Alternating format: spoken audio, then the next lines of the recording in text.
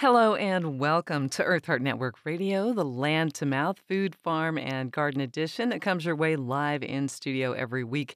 And this week, we are very honored and just so excited to be sharing this special edition with you. We've got a whole panel today. Not only do we have Patryk Battle, as always, for This Week in the Garden, we also have special guests, Joe Hollis and Margot Rossi, and we're going to have a Chinese medicine vocalized show. We're going to get a whole insight about that from a wellness perspective from Margot, and then we're going to get a whole deep understanding from Joe Hollis, the owner and operator of Mountain Gardens and wonderful herbalist and Chinese herb expert. He'll give us the plant perspective on that, on what to do and grow.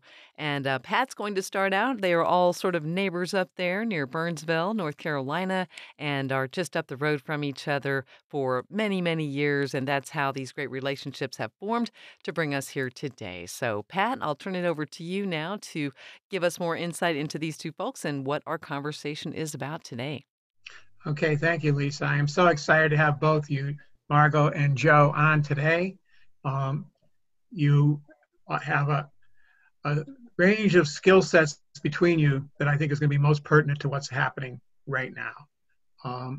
As I was getting ready to do this, I realized that even with Margot, who is my doctor, who I go to whenever I go to a doctor, I realized that I am incredibly resistant to going to doctors, and twice in my adult life had things wrong with me that I didn't understand what they were. Once it was shingles, and the other time it was sciatica, and most people would rush right to their doctor, and I basically had progressed my way through all the way through the shingles without going to a doctor, and most of the way through sciatica without going to a doctor. And then finally, at the recommendation of a coworker, I went to an acupuncturist and immediately had relief with my sciatica. However, and this is why I thought it was important I give a little introduction, I had to let go of my take on what was wrong with me. Even though I was certain it was sciatica, that is not how my practitioner at the time spoke to me about it.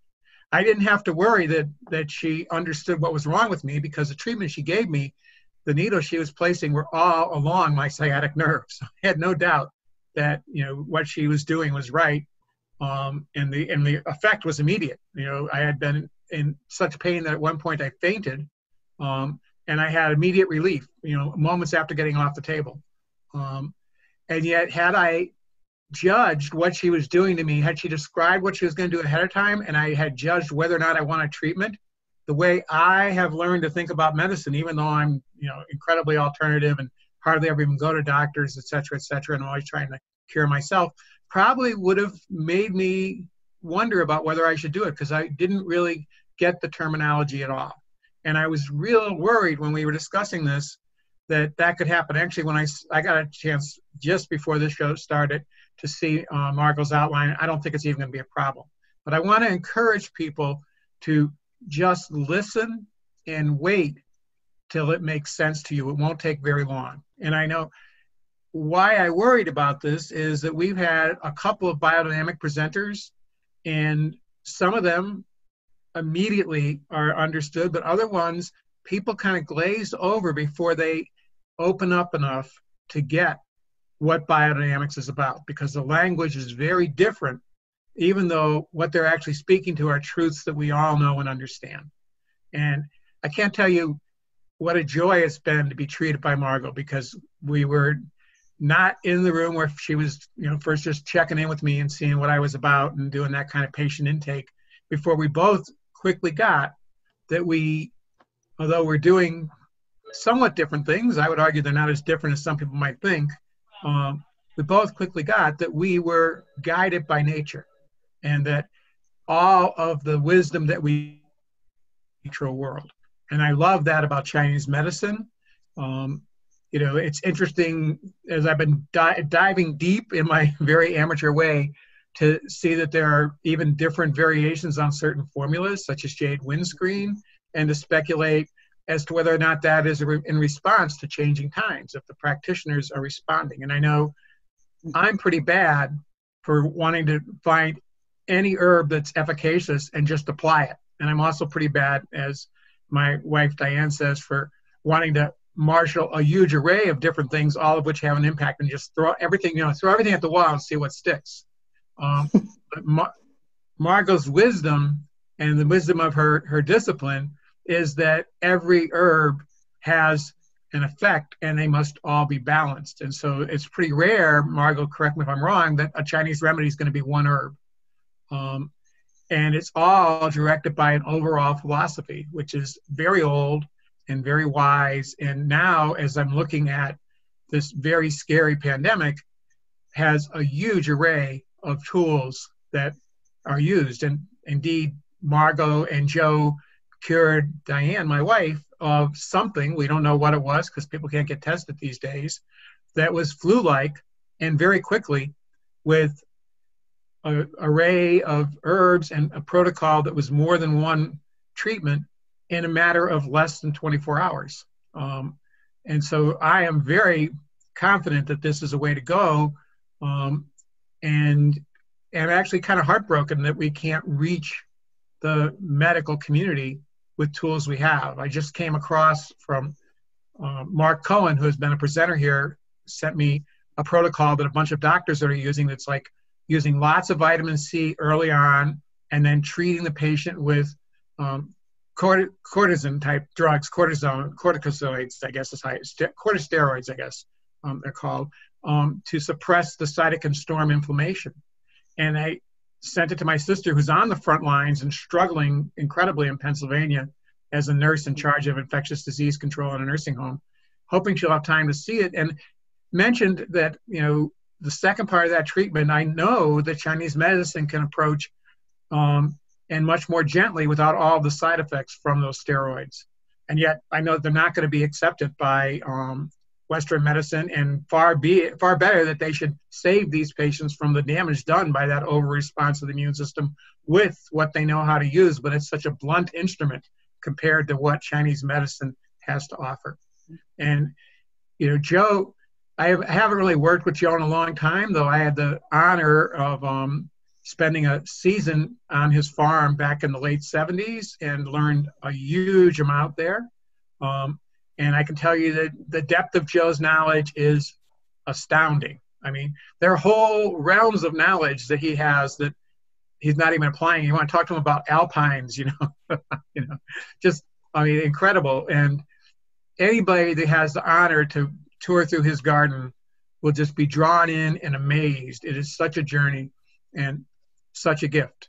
And we are so lucky to have the treasure of Joe and Mountain Gardens here in Western North Carolina. And I know that he's going to inspire us to grow our medicine. And I know he has the knowledge to help us to do that. And has so many resources and is busy making medicine for his community at the moment, making the medicine that they need. So we're in Western North Carolina are so very lucky to have Joe. And I think with that, I can say it's time for Margot to take over.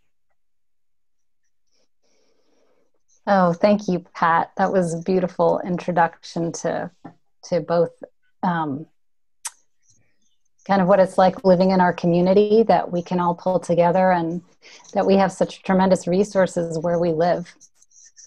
So thank you for that. I feel very honored to be here. I want to just take a moment to breathe into that. Here with Pat and Joe and also Lisa, who's heading up the tech portion of our program. We're living in truly extraordinary times. I mean, life on Earth has always been extraordinary. We're in an interesting little concentrated moment. So part of what I'm going to be talking about today, the resilience of the immune system, is knowing the resources that you have in your area and the variety of skill sets that people in your community have. So I just want to thank you all again for being here. I'm going to start my screen here. So when Patrick and Joe, or I actually don't remember who had the idea to do this, but when this idea was put forth, I'm a licensed acupuncturist and I've been practicing for over 25 years. I studied herbal medicine in the States and in China, but I don't consider myself an herbalist. I work with herbs with all my patients, but it just isn't where my strength really lies compared to some of my colleagues who are amazing herbalists. So what I thought I could best speak to was what I learned through my practice about this thing we call the immune system. And what is that? What do we mean when we talk about the immune system? And how do we strengthen it? We hear this so often, how do we strengthening the immune system? But I wanted to explore, what does that mean? What does that mean to a regular person to strengthen the immune system? So there are some hallmarks of a healthy immune system. Many of us would say, oh, if I don't get sick, or if I get sick and I get over it fast, I must have a healthy immune system. Still, that doesn't really tell us what is the immune system unless we go to medical school and learn about all the chemical physiology and the biochemistry and just the anatomy and physiology of the immune system. But that's not really helpful for those of us who are just trying to figure out what can we do for ourselves during this time and moving forward from this particular virus, because there will be other viruses and other pathogens that we're going to relate to. What can I do for myself through my understanding?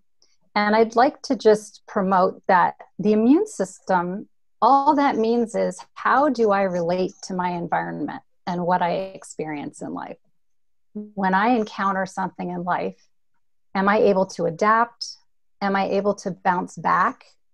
Am I able to relate to it? And how do I relate to it? One of the cool things about Chinese medicine is throughout history, each iteration, each dynasty, each emperor had his own physician. And that physician had a mandate to figure out how to deal with the problems of the times. And of course, throughout times, the health problems varied. They didn't stay the same. For example, when China started leaving mainland China, going out into the world, when those sailors came back, they brought with them new diseases. And so the physician at that time had to deal with all these new things that were coming up that they hadn't ever experienced before.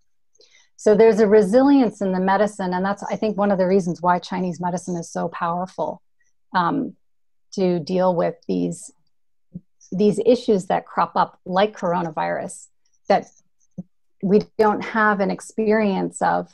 I mean, we've had SARS, the first iteration of SARS, but this one is a little bit different. And it's different enough that what we learned from SARS we can use, but it's not 100% helpful. We have to be able to adapt to the situation. So just to recap, that our immune system is all about our adaptability, our resilience, and our ability to relate to all these different factors in the environment. I put up a bunch of different slides. What we think, how we live, what we eat, how we relate to each other, our work, our home environment, all these things impact us. And the question is, how well can I relate and adapt to them? So this is a concept. If you go to acupuncture school, which I encourage everyone at some point to get some training in Chinese medicine, even if it's on YouTube, because it's such a tremendous philosophy of life. But if you go to school, the first thing you're going to learn about illness is that it relates to this concept of wind. So as Patryk said, just stay in the saddle with me. You're going to get this, because we all know what wind is like. Wind blows in, and with it, the weather changes, and maybe the seasons change with it. And we have to roll with it. Whatever the wind brings, we have to deal with. So in Chinese medicine, wind is the harbinger of all dis-ease. We have to, it's going to bring in something new that we're going to have to deal with. So wind is a metaphor for change. As our lives change, as our circumstances change, we have to relate and we have to adapt and we have the opportunity to build some resilience with it. If you look at this character for wind, you'll see on the outside, it's got this, it looks like a table, and that is the radical for a table. And inside, hiding underneath that table, is the radical for an insect. So thousands of years ago, the Chinese knew that illness had something to do with something that's come in and it got inside of us and it's hiding in there. And it's causing us to relate to it. And how we relate to it is going to show up either as illness or how we get through it, how we shift through the change. That excuse me, that character for table also means how many, or indicates a quantity of something. So another concept in Chinese medicine is that the wind brings in more insects. With the wind blows in new life, something else we're going to have to deal with. So this character for wind, for change, which is the harbinger of disease, has to do with how much of these little pathogens we're going to be having to deal with and relate to. I want to check in with you guys. Does that make sense, Patrick and Joe? Yeah, totally. Yeah. Yes. I Yes, completely good. get it. Yeah. Yeah. Yeah, I don't think that that'll be that hard for people to get. I think you're good. Okay. Okay. And I'm just checking with Lisa. Your mic is muted, and I don't know if you meant that or if you are speaking to me. Sorry about that. That's I was okay. just reading that the severity of coronavirus cases is directly linked to how much exposure they have to the greater number of pathogens, and that the more exposure people have, the worse it is, and you can have milder cases. So it's exactly what you're saying. Yeah. Yeah, thank you. And thank you, Lisa. You've just brought up an important point that's a little bit of an aside, but I think because you brought it up, we should respond to it. When we're thinking about the virulence of a pathogen, there are a few things that are important. One is, how strong is that pathogen in and of itself? How much of it are we getting exposed to? How long are we getting exposed to it? And how is our ability to relate to it?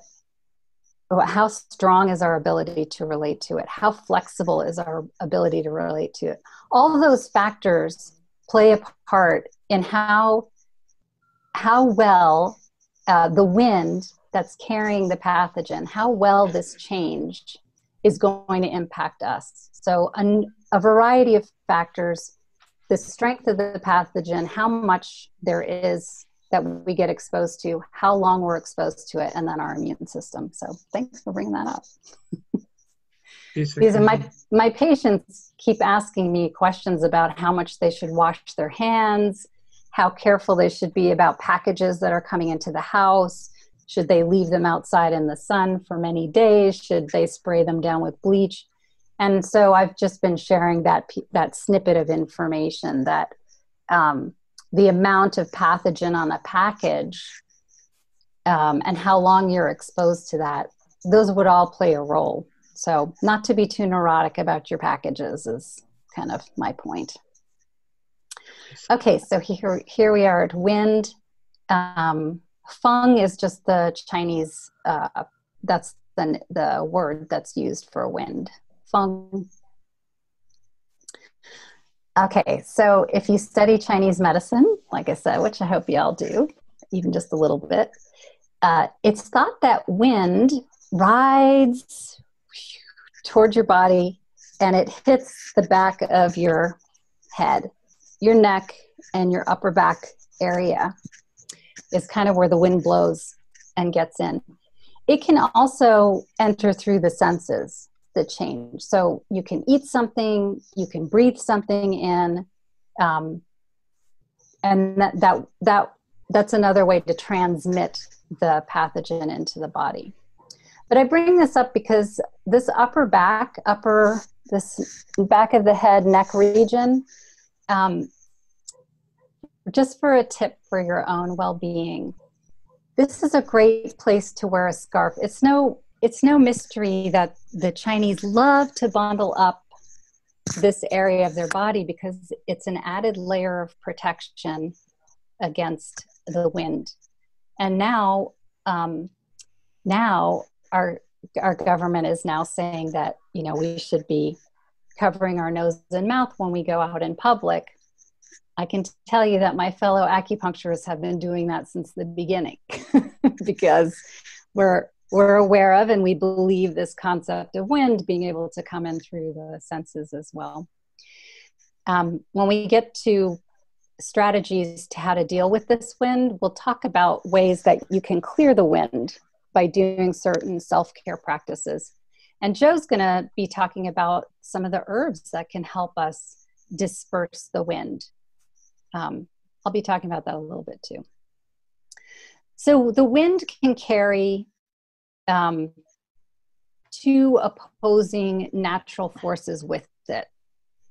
It can carry cold, which is a yin element, you could say, and it could carry yang, which tends to be hot. So an example of wind mixing with cold into the body, the symptom would be, I feel cold, I feel chilled. I have a fever, but I feel cold. I can't get warm. I'm bundling up. And as you can see, this woman in the photograph, she looks more stiff, which is also a characteristic of cold. It tends to be more rigid and contracted. The other thing that wind can bring is heat, and that would be more like, oh, my throat feels so hot. Margot, Yeah. You're so expressive, but you're really attacking your microphone a lot. So just, I'm sorry. So just try whenever you're doing, because you've done it like 3 times. So we'll take this part out, but just try to do it without actually grabbing yourself. You're such a good actress, but it's like, Oh, no. Well, and it sounds really funny. So I just don't want you to sound like that, but I want you to describe everything without actually grabbing your throat. Thank Okay. You. Do I need to go back and say anything? Well, whatever again? that last thing you just said, it was really muffled because you were completely Okay. covering the mic. Yeah.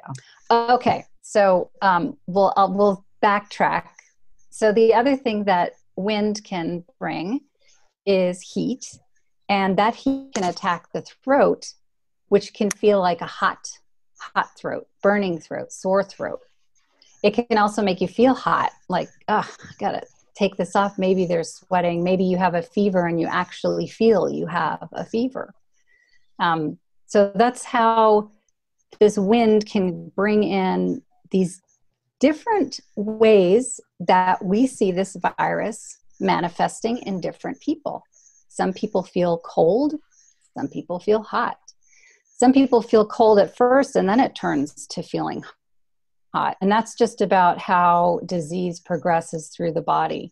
But one point I would also like to make, though, what Joe and many in our community are trying to do is become a resource for people that you can tap into. Joe's making formulas, and he's going to talk to us about the herbs that have really come forward through this short time of research. It's really important, and I'm not just saying this as a sales pitch for your acupuncturist, because this is tricky stuff. It seems simple as we're talking about wind and heat versus wind and cold.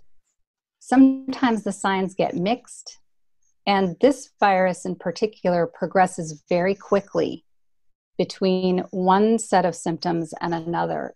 It's really good to have a practitioner on your team to be working with rather than trying to figure this out for yourself. So that's kind of the yin and yang of what the wind can bring and how that cold will manifest, contracting, rigid, feeling chilled, or the heat can manifest as burning in the throat or just feeling hot and wanting to take things off, maybe even feeling irritable as you're reacting. Okay, so again, oopsie.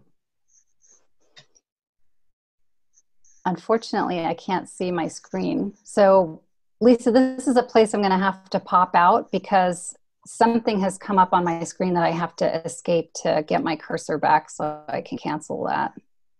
And then I need to move this if I can. Yeah, it doesn't matter. We can always put the real thing up later. Okay. The correct thing, for you. Okay, so here we are.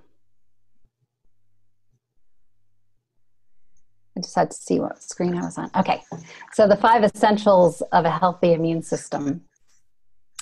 As we mentioned, wind comes in and we have to deal with it. Something new has come into my life and I need flexibility to deal with that change. We need resources to face the challenge. So by that, in Chinese medicine, by ample resources, it means that you have the substances that are needed to support the immune system to face the challenge. And specifically, that means you have ample energy that you've probably heard in Chinese medicine is referred to as qi. You have ample blood and you have ample fluids. These are important resources to have as your body is trying to manage and meet this pathogen, this change in our time. We'll talk a little bit more about, how do you build up your qi and your blood and your fluids. We also need an ability to relate to a change.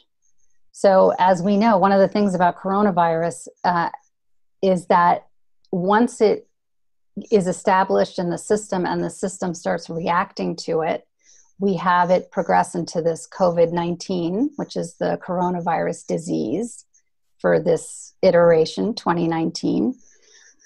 And as the body's reacting to it, sometimes the body will overreact to it. And that's, if you've heard or come across the term, the cytokine storm, it's that part of our immune system that's really trying to fight this virus by amping up our inflammatory response. It's trying to stop the virus through this cytokine storm, which is very reactive.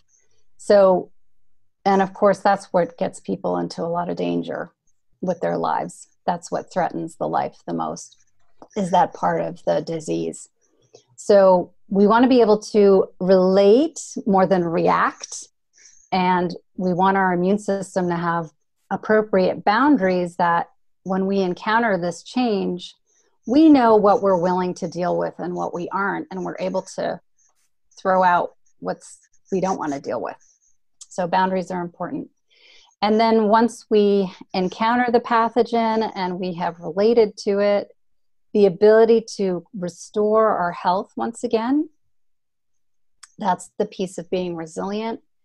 And then finally, to learn from the experience. So you could think of that as having antibodies to the virus, that your body now has a memory of what happened. It knows how to deal with the virus, and it's going to take that memory forward. So the next time you're exposed to the virus, your immune system has what it needs to relate to it. And these are all metaphorical. So there are a lot of ways that we can work with all of these 5 concepts that don't have to do with antibodies building up. We don't have to know chemistry or biochemistry, physiology. Okay, so coming to the first point of the 5 essentials of strengthening the immune system, we want to be able to be flexible to deal with the change that is coming into our lives. And boy, has this virus really brought a lot of change into our lives. So one thing that I recommend to my patients is that you don't stop counseling. You keep going to your counselor or your acupuncturist or your health coach or your best friend or your spouse or your canary that you like to talk to, that you stay in contact with people and you continue sharing and trying to process your experience. That's all part of being flexible with change. You're not resisting it, you're trying to meet it and deal with it. Another little point is to build new skills. A lot of us have had to learn how to deal with online teaching or online sessions or online learning. Huge learning curves that we're having to face. Now we have to shift our behaviors to be flexible, like this bamboo in this picture with the wind that's blowing through. Of course, taking the metaphor of flexibility, what a great thing to do. If you have time on your hands, grab a YouTube video and learn some Qigong or some Tai Chi, do some yoga, martial arts. All these things are going to help promote your flexibility, that physically. You can also do things like mindfulness meditation, concentration practices, mindful awareness practices. Again, to help the flexibility of your mind is also important. Just again, in the realm of mindfulness, being able to investigate our thoughts. Sometimes we really believe what we think. This is an opportunity to start playing with thoughts and attitudes and beliefs and going, is that really true? Maybe you can have some flexibility in your thoughts and attitudes. Something that's really beautiful that my colleagues in Italy, two of my colleagues in Italy wrote an amazing report. It's in Italian. I'm sure it can be translated. But it was so gorgeous. And this is one of the things they had to say in there. If we cannot be responsive in confronting and adapting to change, we might experience illness. They were specifically saying that when wind and cold come into the body and we become rigid, we cling to life as the way it was. We hold on to our old habits and we're unable to adapt to it. So again, you want to be able to notice if you're holding on to anything, that you're kind of stuck in it. That's a metaphor for cold. The wind, the change has come, and now you're holding on for dear life. I'm not going to change anything. I'm not going to let that go. It's time to adapt. Got to move with what's happening. So letting go of things that maybe keep you stuck. If there are things that you wanted to do, but you stopped doing them for whatever reason, and you still have that desire, maybe it's time to jump into that.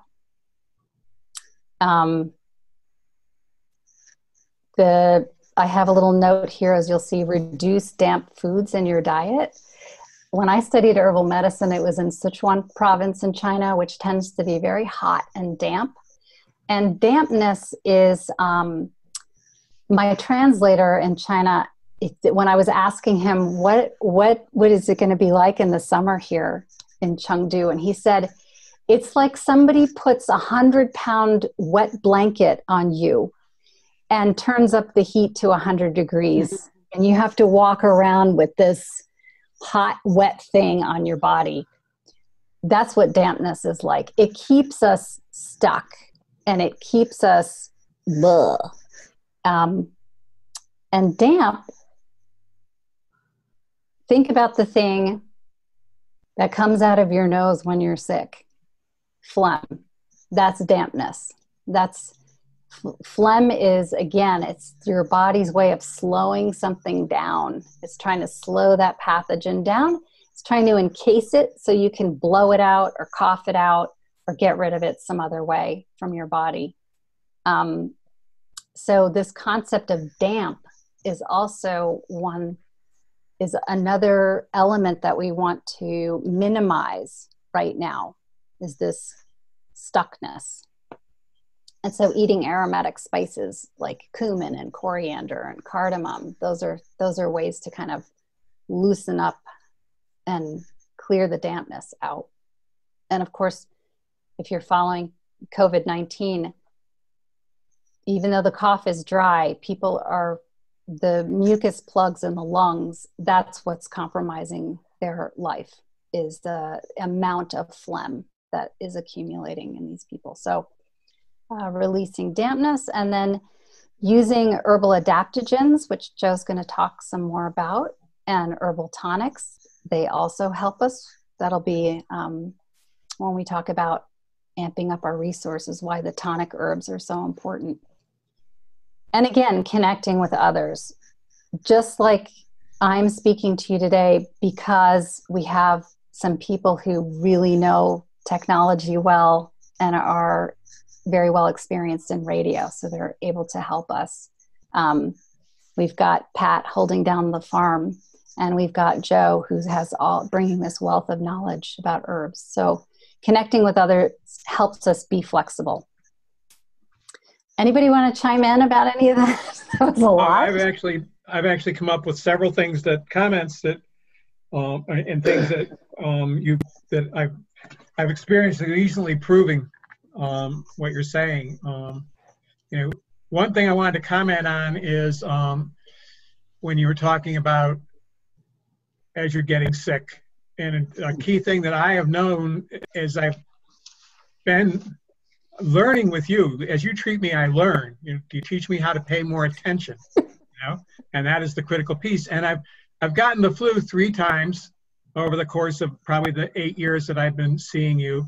And each time I got it, I didn't pay attention to the earliest signs. Mm-hmm. And if I had paid attention to the earliest signs, and they were always a little different, but they all were so related to what you talk about as wind, though in one time that was actually just what I experienced as super dryness in my house and my not going to bed when I should have because I had things to get done. And if I had paid attention, probably even just like taking a moment to do what it took to change what was wrong with my environment, and just have a cup of hot tea that maybe had some gentle adaptogens in it, I bet you I would not have gotten nearly as sick. And I could have had the presence of mind to start taking the tools that I use to reduce the ability of that virus to multiply. So that to me seems like a key point that fits in with that early response kind of thing. And then I'm reflecting on what you and Joe did to help Diane recover so quickly from whatever she had. We can't know what it was, but it was flu-like symptoms. She woke up after the day of following your protocol, which was more than one thing as it progressed. But she woke up in the morning to have a miso soup, to which she went outside and grabbed the young shooting greens. And Margot, I know you completely inspired me over the last few years talking about the cycle of cleansing being like around the time when we have so little to eat. It was such a natural cycle. And then what you then start to eat is those young shooting greens. And so she did that, and then the next thing she did was you're gone, and after that she felt completely better.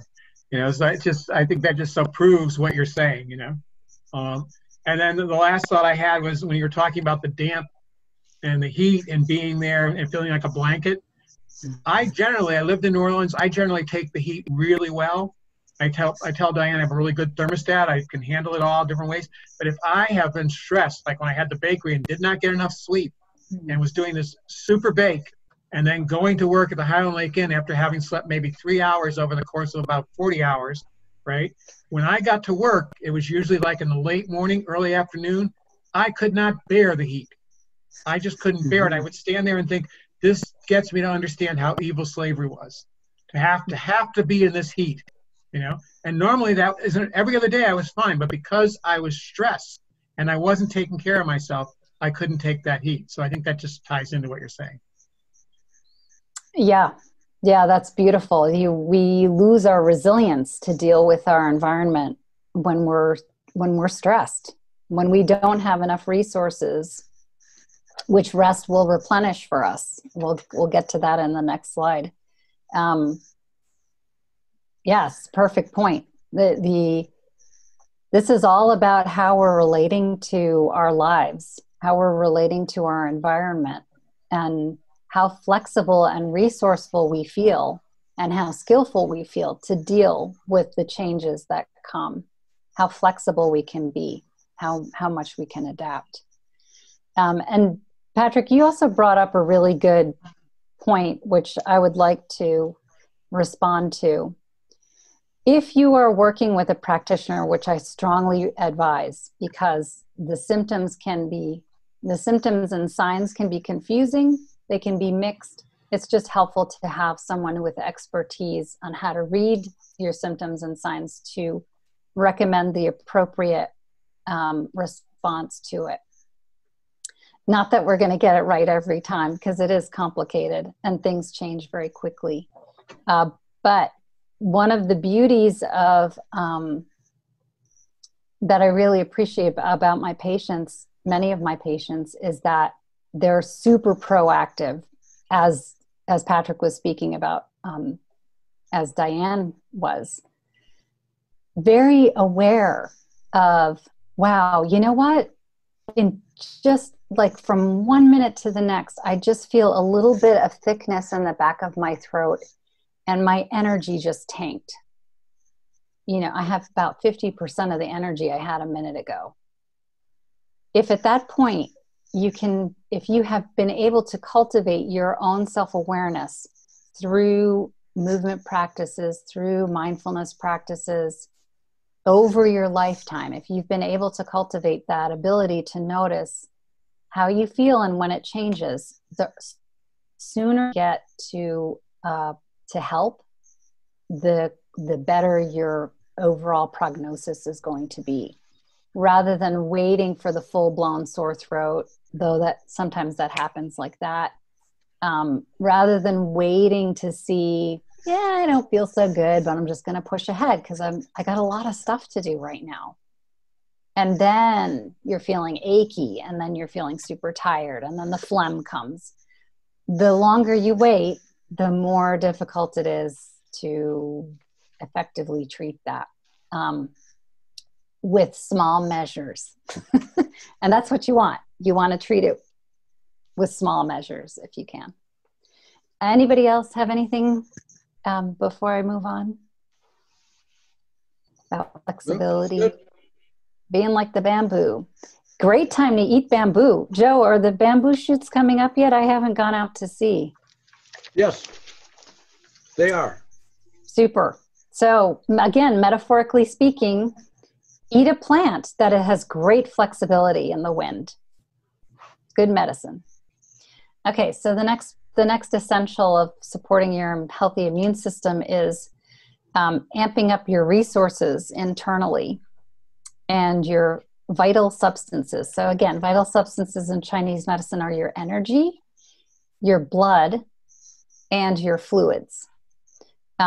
You can improve your blood through eating food that looks like blood. Here's a big pot of beets and maybe Swiss chard stems.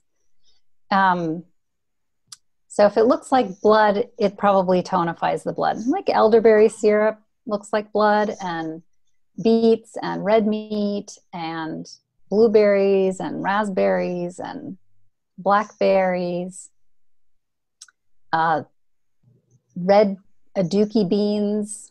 Those are all good foods to nourish the blood. And you need blood because it is one of the most essential vital substances to confront the wind, to meet the wind. So again, in Chinese medicine, the metaphor is if you have a pipe or a tunnel, if you've ever been in a tunnel, the wind blows through the tunnel. The air, it's like it gets funneled in and shoots through there. So if you fill that tunnel with the substance, the wind can't move through so well. And blood is the substance that fills our metaphorical tunnels. So nourishing the blood is very important. And some Chinese medicine formulas that are meant to deal with wind have blood tonics in them. And maybe Joe will touch on some of those blood tonic herbs as he's talking about the formulas he's been researching. So again, nourishing the qi. If you all have heard of astragalus, that's one of the herbs and one of the main formulas that Joe's going to be, I think, discussing. Astragalus is an is a tonic for the chi. It's a tonic for our energy. So that's an important herb. Another herb that Joe might mention is kudzu. And kudzu nourishes fluids. Kudzu also deals with wind. So again, through herbal medicine, through diet, nourishing fluids through diet is pretty easy. You eat foods that have fluid, or you make soups where you're ingesting fluid, or you're drinking hydrating fluids like lemon water or lemon honey tea, that you're keeping your fluids up. And as Patryk mentioned, rest. You got to have rest. Rest helps us recharge our resources. So resting is very important for that resilience to change. And finally, again, connecting with community. Immune system is about relating. And our community, if we don't have the resources ourselves, someone in our community does. So if you don't have a garden and you're running out of food, someone in your community will have some way of helping you. So reach out and connect to people. That's your strength for your immune system. Anything about that, you guys, that you want to chime in on? I think I'd like to say one thing, that I think especially younger people don't understand the importance of the circadian rhythm aligning with the light and dark. And so many of the screen generations of the last few decades have never grown up without the internet, and their whole life is about a screen. And at night they're on their phone till they're asleep, and then they're not getting good rest, and they're up till past 2 a.m. when they're missing their gold standard sleep. And I just feel like it's an issue that is really not fully grasped, the profundity, like the gravity of needing to sleep at night and get up in the day. I know so many young people, and they have not nearly the amount of energy young people should have, because they've got it flipped and they're screen addicts. So to me, that's a real part of rest, is to align with the circadian rhythm of the sun and the day and the night. And to really, that's a cornerstone of immunity right there, is to have the circadian rhythm and the rest, as much as you can, I think. And Awesome. Margot, Yeah. I'm sorry, go ahead and respond to Lisa. Please forgive me. You sure? Yeah, absolutely. Okay. Yes, beautiful point. While you were talking about young people, Lisa, I'm one of those people who's staying up till 2 a.m. Are you doing it, you little whippersnapper?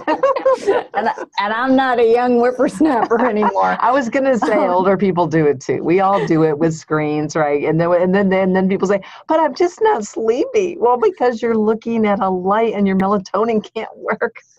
Yeah. So I go round and round with I deal with the young set. So that's what I'm talking about. I know you're naughty. You're doing it too, right? You gotta. Yep. I'm being obsessive about learning as much as I can. So I'm staying up late, and then I have to stop and give myself an hour to read poetry or do some breathing or stretch out on the floor.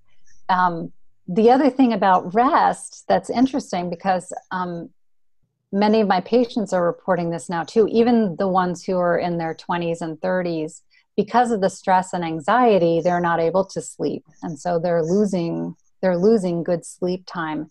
And again, from the perspective of Chinese medicine, sometimes our insomnia actually has to do with one of these vital substances that we don't have enough of.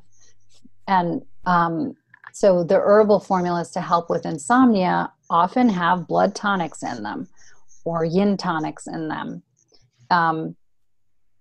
Sometimes even a chi tonic will be in there for sleep. There was something else I was going to say about that, but it flew out my brain. So yeah, the importance of the vital resource. And then, yes, in terms of the anxiety, the importance of connecting with your community so you don't feel alone, you don't feel isolated, that you feel like you have people you can call on for resources, even if that resource is just moral support. That's important to help us with sleep. So, Patryk, did you have anything? Well, actually, what you just said made me think of something else. But first off, just kind of a simple point. I don't know if you can see those. Those are Oh, astragalus. yeah. And I don't know if that's something to do, but I just learned a long time ago, just kind of like, folk knowledge from other people, to put a couple of those in every pot of rice that I cook. Hmm. Does that make sense? Are we doing good if we do that? Or are we needing more guidance or no? Okay, good. If you're cooking it, you're doing it right. Okay, cool. And yes, that's right. You will find that in traditional folk foods to add these simple herbs just into your regular food because they're all food grade. They're things that you can cook with. I mean, astragalus with chicken soup that's also really good. So sometimes they'll throw in blood tonics into soups and stews, sometimes chi tonics, sometimes things to moderate dampness. Yeah, that's all good stuff. Joe, did you have anything you wanted to add to the vital substances conversation? No, I'm Okay. good. I had one other thing about rest and just to notice if you're waking up at a certain time in the night. Of course, the Chinese calendar, can be an insight to areas where you might be needing more of that vital substance to tonify yourself. If you're waking up every night at 3 or 4, lungs or whatever, how it goes through the clock, just to remember that. Yeah, good point, Lisa, that every 2 hours our energy shifts into another organ system. So the Chinese have that mapped out on the clock. If you wake up between 1 and 3, it's related to the liver. And if you wake up between 3 and 5, it's related to the lungs. So yes, you can note the time. And again, if you're working with a practitioner, if you just want to look it up online, you might get a little more information. The liver, its main resource is blood. The lungs' main resource is qi. So you can work on tonifying those substances based on the time. Good point. Thank you, Lisa. Okay, And the so, third. Go ahead. well, I had one other comment on that. When you were talking about that need for community, I got a call from a friend saying that they had a very dear friend who was alone in a kind of upscale development and who had been in a room with one of the first people to get tested positive in our area and had all the symptoms and was terrified and was freaking out. And can I please go bring this person some, some of the tinctures we made, the elderleaf tincture and anything we had. And I just thought when I was going out the door, I'd forced a lot of bulbs and I'm not getting them to Diane as much as I want to because I'm not up there. And so I saw this pot full of daffodils and grape hyacinths that were just starting to bloom, and I brought them up and I knocked on her door. I put those down with this little bag of some tea. She didn't have any contraindications for a tea that had licorice in it, so I had a tea with licorice. Breathe Easy formula from Traditional Medicinals. I really like that company. And I just put that at her door and then stepped back since I thought she probably had it at about 30 feet, but then talked to her from that distance and let her know that we were there for her, that she was afraid she'd get sucked into the hospital, they wouldn't be able to help her, and she'd be alone, and she just was basically terrified and freaking out and stressed. And I just got her that, no, there was a community that was going to be there for her. She said she was so upset she was smoking more, and I said, please explain to her how much her lungs needed not to have that smoke. I think I convinced her. I said, you got to smoke one puff, at the most, and if you can't inhale, don't do it. And she started to calm down, and I was in touch the next day with a better formula that we'd made up for her, and she was already feeling better. Within 2 days, she was like, you saved my life. I'm on the way out. And I was like, don't relax. Keep doing all that stuff. But from what I can tell, she's fine, and she probably did have it. And I think probably the worst thing for her would have been the stress more than anything else. And that sense that there was a community there for her, and there were people that were going to use everything they had to help her. And then she said, you don't know how much those flowers meant, just that connection to nature, And so I think that part about community is critical, and I think we can all do it intuitively. And as I hear you talking about it, I agree completely the importance of wisdom and guidance. I should have said, here, call this acupuncturist. But I was just acting from, in the middle of the day with lots of other things to do. And I went to the store and got her the closest I think I could get to miso and brought her some greens from the garden and said, she said she wasn't eating. And I said, you got to eat some. You don't have to eat a lot, but you need some. And this is the kind of stuff to eat, And And just that kind of support, I think, is critical to getting people through here. We can all do that for each other. And yes, next time I'll say, and call this person, because they're so much smarter than me, and we probably have a bunch of the herbs that they're going to recommend. So, well, you did. If the immune system is about relationship, you did the most medicinal thing possible by reaching out and creating that relationship with her. I think that's paramount. And I think that's what's so interesting about this, this virus and this time and the disease that is manifesting through it.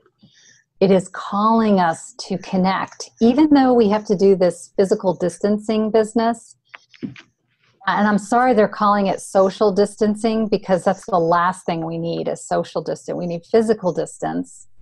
But we need to connect with each other. We've got to help empower each other. We've got to be each other. We can't all contain all the medicine. Everybody has a different skill to share. So this is calling us to relate to each other, which I think is really cool. And that's the immune system. That's the collective immune system. For our herd immunity is to get together. So Margot, that makes me think of something I just heard that was quite disturbing to me. I have a young friend who was talking to other young friends who were not doing social distancing. They said it wasn't worth the damage it would do to their community and to their social relationships. And I think that you made the point they need to hear right now.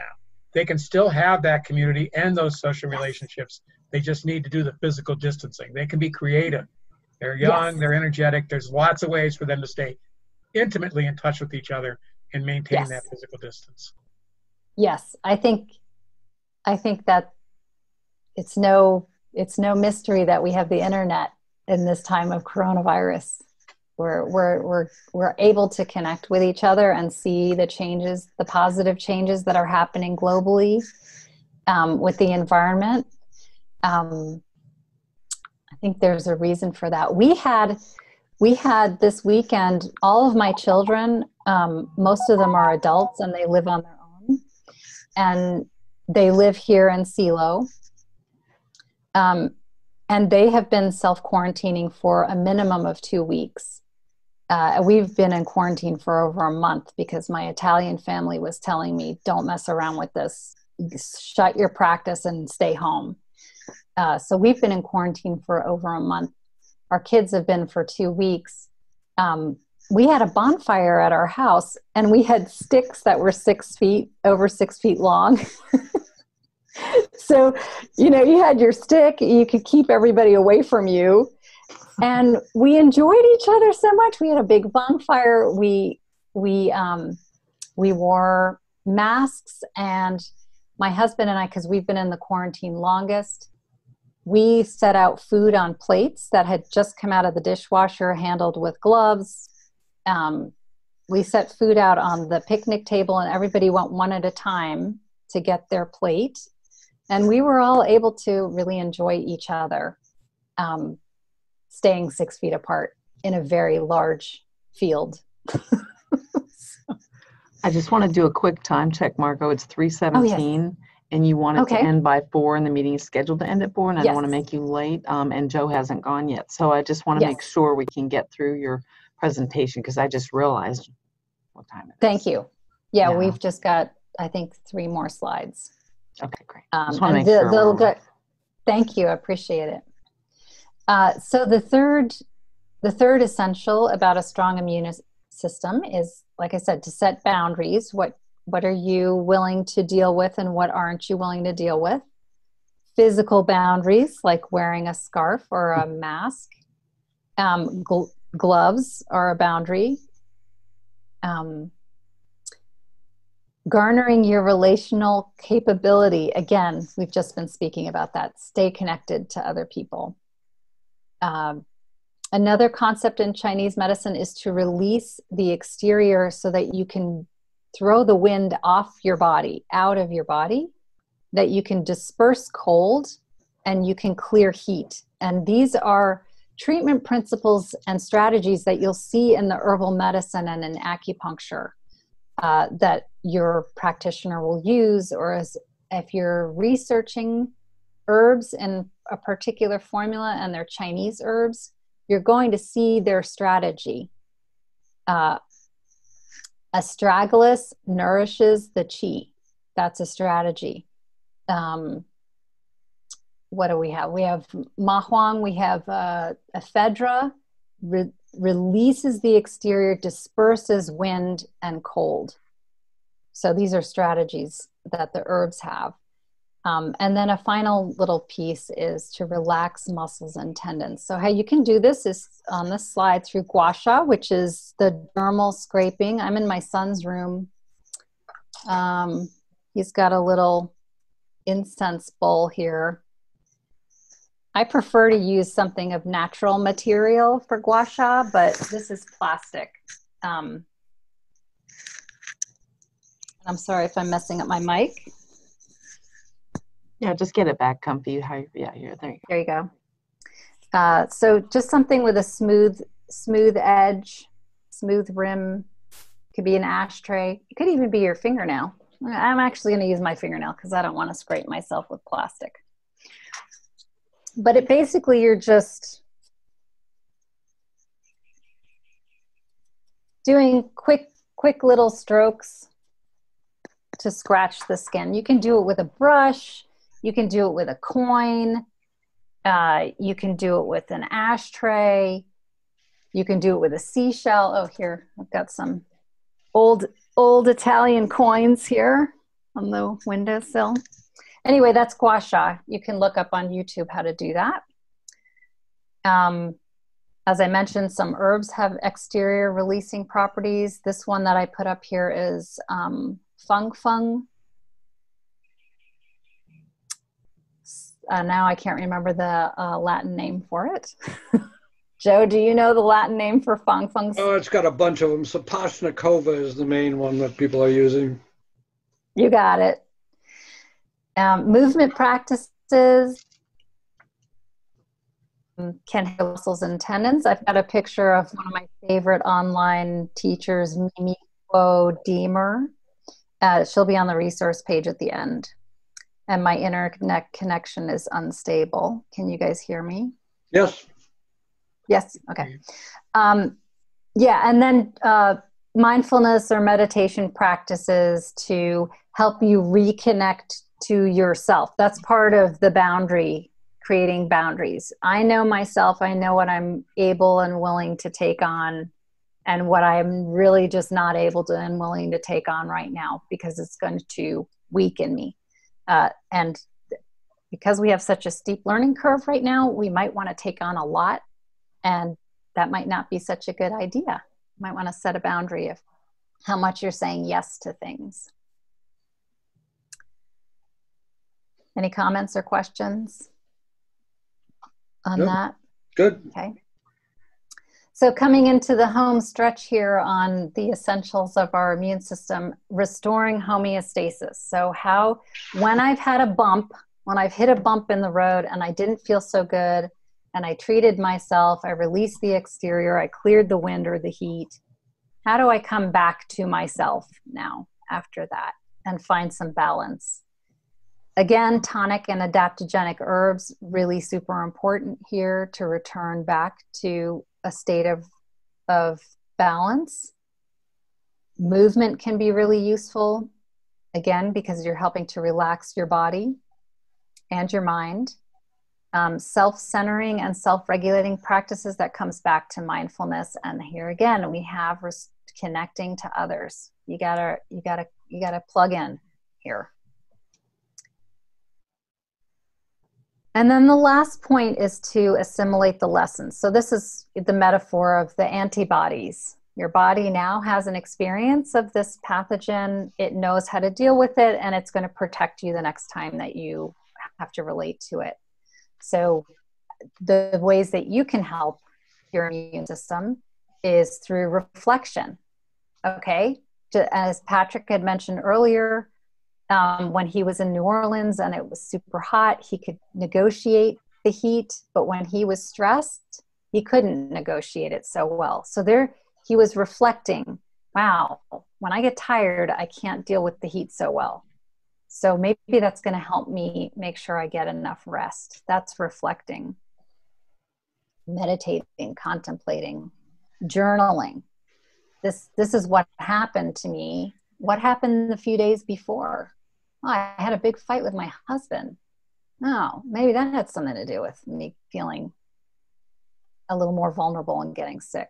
Well, maybe I want to look at that and work with that. And again, herbal adaptogens are very important here. And sharing your experience with other people, because sometimes as we're talking to friends, we might get a new insight into our situation that's going to help us the next time we encounter that challenge. And I think that's my last slide before resources. Do you guys want to chime in on any of this? All good. All good? Yep. Yeah, I'm counting on Joe to go over the adaptogens. I think they're probably pretty critical. Yes. And Yes. there's so many of them. Yeah. Yeah. Yeah, they play an important role in our ability to adapt to the initial onset of the change, to the wind, to the exposure to the pathogen. And then they're also really critical as we're trying to establish some understanding moving forward from our experience. So, and I guess, yeah, I kind of do wonder a little bit if either of you think that there are more specific adaptogens to this virus, or if just all the general adaptogens are quite efficacious unto themselves and you don't have to worry so much about specificity. I have a response to that. I'm sure Joe does too. So, should I just go, or yeah? Yeah, go ahead. So again, just, oh man, my inbox has been pretty nuts with my patients sending me all kinds of research and my colleagues, and it's been pretty nutty. My acupuncture association, there's a lot of information out there. It seems like from what I've read, which has not been everything that has been sent to me, it looks like astragalus is really coming in at number one. And then American ginseng, because it nourishes the fluids and it helps support aspects of our physiology that relates to our immune system. Those are two big ones. And I've also seen medicinal mushrooms and green tea. So I'd love to hear more from Joe about what you've been learning, Joe, about those adaptogens. Mm-hmm. Okay. All right, so we're going to go with Joe's presentation now. Yes, I'm going to stop sharing. And all right, awesome. Well, thank you so much, Margot. I'm going to go over to Joe and feature his screen here, spotlight his video. And Joe is going to be talking to us about antiviral herbs, Chinese and Western also, and good to know and grow what to do with these adaptogens and all of his insight. Thank you, Joe, for being here today. Okay. So I guess I'll start off talking a little bit about adaptogens since that subject just came up. So here's a pretty good book. It looks backwards. Maybe you have to read it in a mirror. Well, we'll flip it. We'll flip it on the see it. There's adaptogens. This is a good book by David Winston. There are a couple different books out on the subject of adaptogens. And I've got, in a minute here, I'll give you a reference to something on my website that has a link to a very good little paper on adaptogens and how they work. Because we really don't exactly understand what the immune system is. We're still learning. There's many, many different components to it. The whole body, different parts of the body respond to stress. Adaptogens are defined as herbs that help the body adapt to stress. And they're generally speaking non-specific. That means they don't just target a particular receptor of a particular cell in your body, which is what the pharmaceutical industry is all about wanting to do. But these just have a general overall action on the body, and they tend to normalize body function. So they don't make your blood pressure go up, they don't make it go down, they make it be normal. So you can't really overdose on normal, generally speaking. So they're very safe. These are considered the superior class of herbs in Chinese medicine, which means that they're for promoting health, and the inferior class are for curing illness. The superior class are for promoting health, and they're generally considered very safe, and you can take a lot of them, but they are relatively slow acting. So you're not going to always get instant results with the adaptogens. You ought to be taking them over a period of time. So David Winston's book here lists, there aren't like a super large number of these adaptogens. The Chinese have been involved with developing and discovering adaptogens for several thousand years, as have the Indians, the Ayurvedic medical system. Western herbalism is completely lacking in this category. In China, they're called tonic herbs. In Ayurveda, they're called rasayanas, which is usually translated as rejuvenative. And we don't have that in Western herbalism. We got the herbs, but we don't have the concept. So really, this whole concept just came into Western medicine when this word adaptogen was invented, which is only about 50 years ago. And it was invented basically by the Russians, who were doing a whole lot of research into how they could increase the physical performance of people in high stress activities like astronauts and, workers in high stress occupations, and particularly Olympic athletes. They really wanted to win more gold at the Olympics. And so they put a lot of research into these adaptogens, and they brought a lot of them out of Chinese medicine into the West, like Siberian ginseng was their big one that they researched, and Schizandra was another one, which you might have heard of. One by one, all these important Chinese herbs are coming to America. Astragalus came a few years ago. Everybody's heard of astragalus by now. Goji berries, yeah, there's a few. Everybody knows goji berries by now, famous blood tonic. Schizandra is a new one, but bit by bit, they're all coming over. A couple more that I think would be particularly good in this instance are probably cordyceps, which is a weird little mushroom that grows out of an insect, like a little tiny mushroom that will grow out of a caterpillar, for example. And that became very famous, and the price of it went up about 1,000 times overnight when the Chinese women's volleyball team won the gold medal and attributed their success to the use of cordyceps. So there's an adaptogen that goes particularly to the lungs, which is what we're talking about, because this COVID attacks primarily the lungs. That's where it gets into your body, and then it all kinds of havoc, but it starts off by getting into your lungs and then reproducing, because viruses cannot reproduce on their own. They can only reproduce inside the cells of a host. So they got to get in there to multiply, right? And where they get in is in your lungs. Another one that I think would be quite good, astragalus was mentioned, that also goes to the lungs. A lot of these adaptogens do in Chinese medicine. Siberian ginseng, one of Stephen Buhner's big favorites that I'll mention in a minute is rhodiola, a relatively new addition to the Chinese pharmacy. Grows very far north, Russia, Scandinavia, Iceland, Alaska. But this is a fairly new, quite important, quite potent adaptogen that we might look into. And there's the different Aurelias. Reishi mushroom is a really good one, and we can actually be collecting reishi mushroom around here anyway in another month or so, usually the beginning of June. It's one of the mushrooms that grows off of trees, and it will also grow off of hemlocks, which are all dying around here. So a certain percentage of them get reishi. It's like a flat kind of shelf mushroom called a varnish shelf. They're very shiny on top. If you look at some pictures online, it's not that hard to ID it. But you want to collect them fairly fresh, and that would be in June. And then we can make a supply. You can either tincture it, and there's lots of instructions online about how to tincture mushrooms. It's a somewhat complicated business, a little more complicated than tincturing most herbs. Usually a 2-stage process. So those are a couple of the chief adaptogens I mentioned. Ashwagandha and holy basil from Ayurvedic medicine are both really good, and they're both quite easy to grow from seed, and you can get a harvest within 1 year. Even though ashwagandha is a perennial, they generally harvest it at the end of the first year. It's the root that's used. With holy basil, it's the whole upper part of the herb.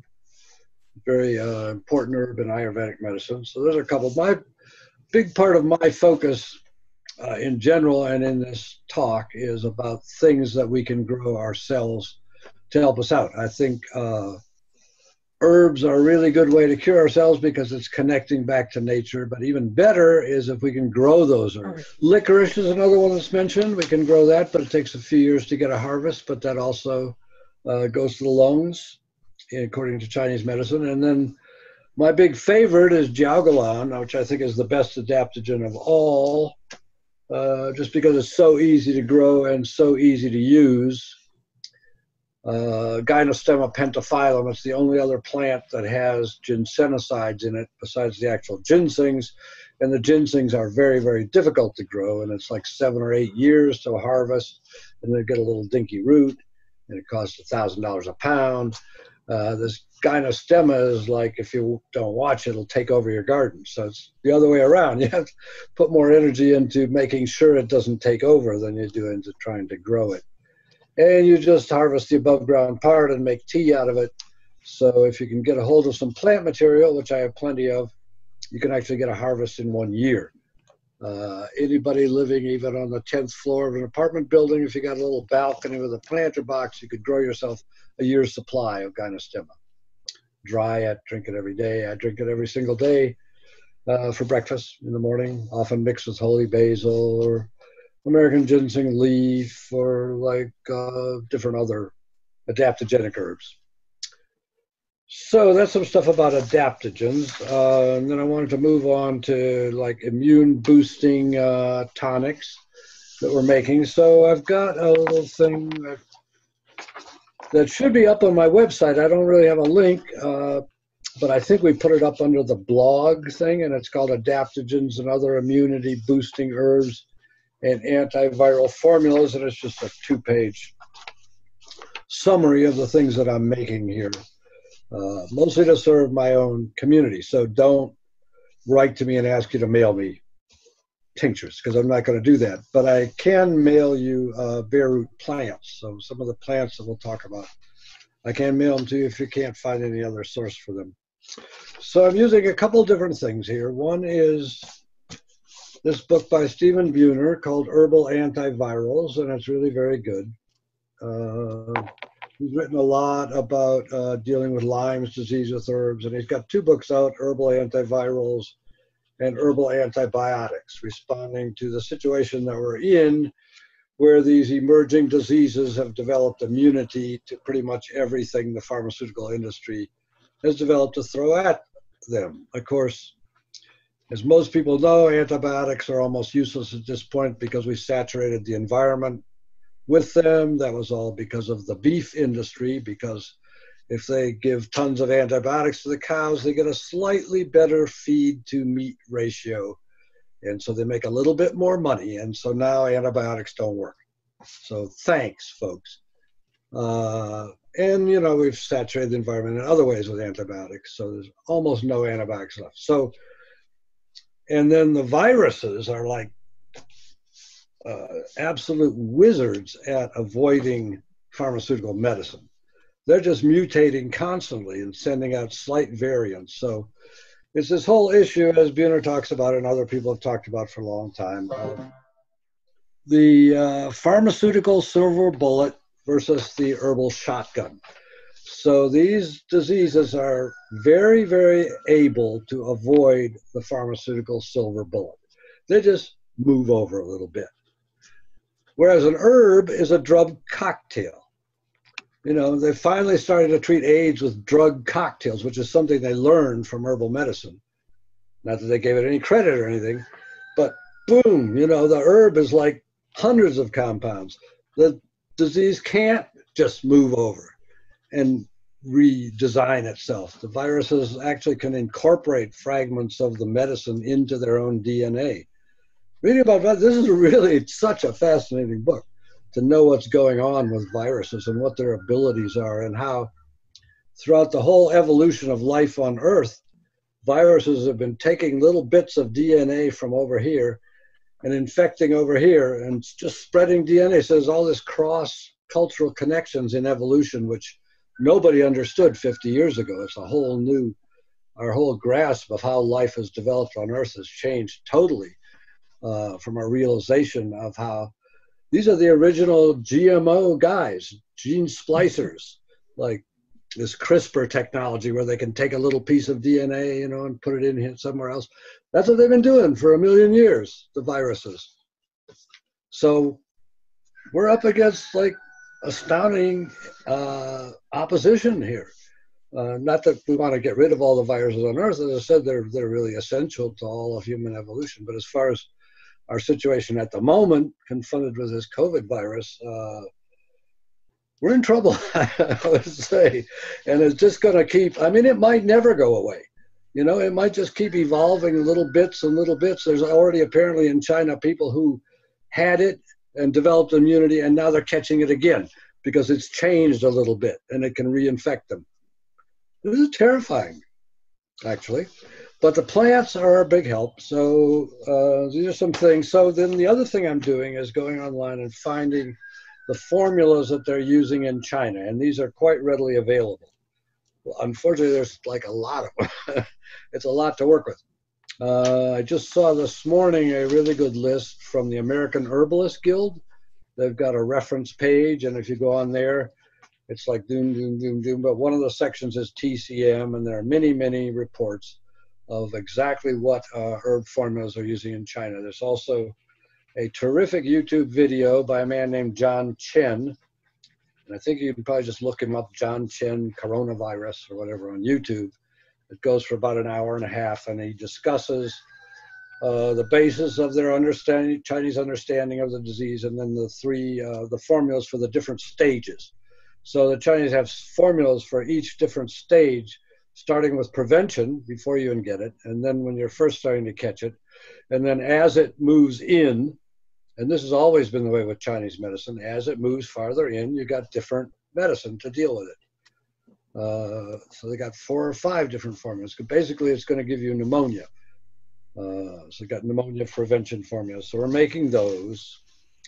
One of the basic things we're making, so those are the 2 things I'm working with, is the Herbal Antivirals book, which does reference a lot of Chinese herbs, but he also references a lot of Western herbs. He's very eclectic, global. He's taking herbs from all over the place. Whereas the Chinese, and of course the Chinese have a 2,000-year history of dealing with pandemics, and this is just another pandemic. So they're pretty well set up for it, you know, but each one is new and different. But it's quite impressive how Korea and Taiwan and Hong Kong and Singapore have coped with coronavirus versus Italy and Spain and the United States, which are really failing very badly. And it's because they have, you know, this thousands of years of experience with pandemics and treating them with herbs that they're coming out so well, I think. So there are a lot of these Chinese herbs. You can look up these formulas. You can listen to John Chen's video. It's going to be a little hard to follow if you're not familiar with the lingo, the way Chinese talk about physiology in the body. But I think by and large, people will be able to follow it. There's also on the American Herbalist Guild quite a nice little lecture by Thomas Guerin, who is an expert in using Western herbs according to Chinese medicine. Thomas Guerin actually visited my garden last year. He lives in China, and we taught a couple of workshops together on these subjects. And so he has put up a video, and you can access it once again from the American Herbalist Guild website, talking about a couple of key formulas that they're using in China, and then he tries to work through like which Western herbs could you use to substitute for the Chinese herbs, which is a topic of great interest to me, and I've taught workshops on that before. And so I'll touch on that here in a minute. Okay, but those are some of the things we're working with.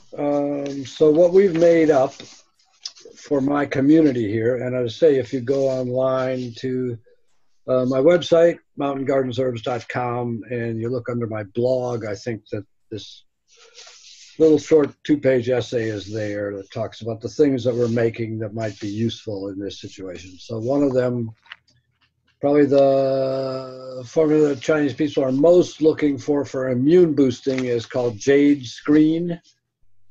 And it's just 3 different herbs.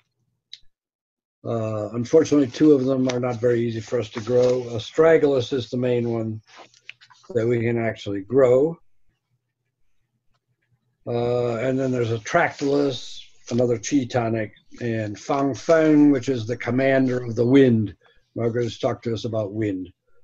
Unfortunately, I've not had great success growing either of those. I got a couple of plants in my garden, but I just can't figure out what they really want to thrive. You know? But they can be purchased online, so we're buying a lot of herbs. A lot of the key ones are getting sold out, unfortunately, but a lot of things are still available. The jade screen, I just looked up online for Patrick the other day. There's plenty of jade screen available online in the form of pills and in some cases as tinctures. And there are some variations in the formulas. They're not always just those 3 herbs. Some of them are different. Most of the main brand names I saw that popped up when I Googled jade screen are quite respectable brand names. I would tend to avoid the stuff coming from China in favor of some of the stuff being manufactured in the USA. But we've been manufacturing that, cranking it out. We just make a strong decoction and then preserve it with alcohol. So it doesn't take a whole month, as it does often with a tincture. The rationale being that a lot of these polysaccharides, such as are in astragalus, these other immunity herbs, are more soluble in water. You don't just want to pitch them into alcohol and wait a month. You do better to cook them in water. It's the same situation with like reishi mushroom. For example, you're better to just give it a long, slow decoction and then preserve that with some alcohol. Jade screen, we make one called Immunity 3. I think that's astragalus, schizandra, and reishi mushroom. Buhner has his own favorite Immunity 3, which is cordyceps, rhodiola, and astragalus. A lot of overlaps here. We're making one called Astragalus Immunity Tonic. That's a 7-forest formula from Institute for Traditional Medicine Online, Subhuti Dharmananda, a really excellent website. It's got a lot of really good website write-ups. For example, so Stephen Buhner wrote a little report, which is very easily available online. I thought I had it right here.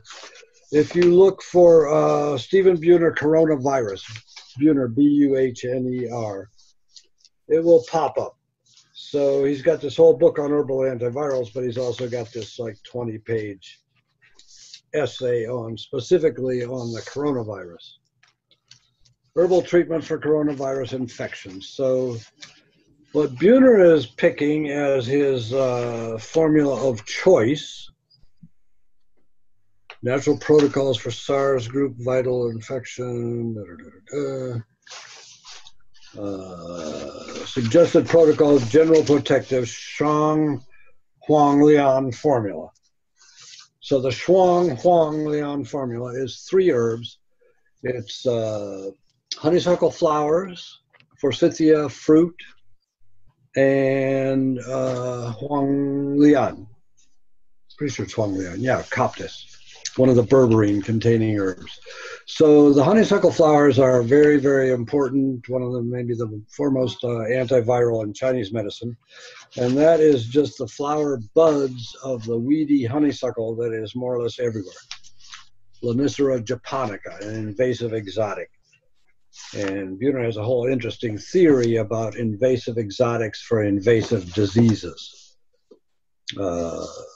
which of course would drive any scientist up the wall.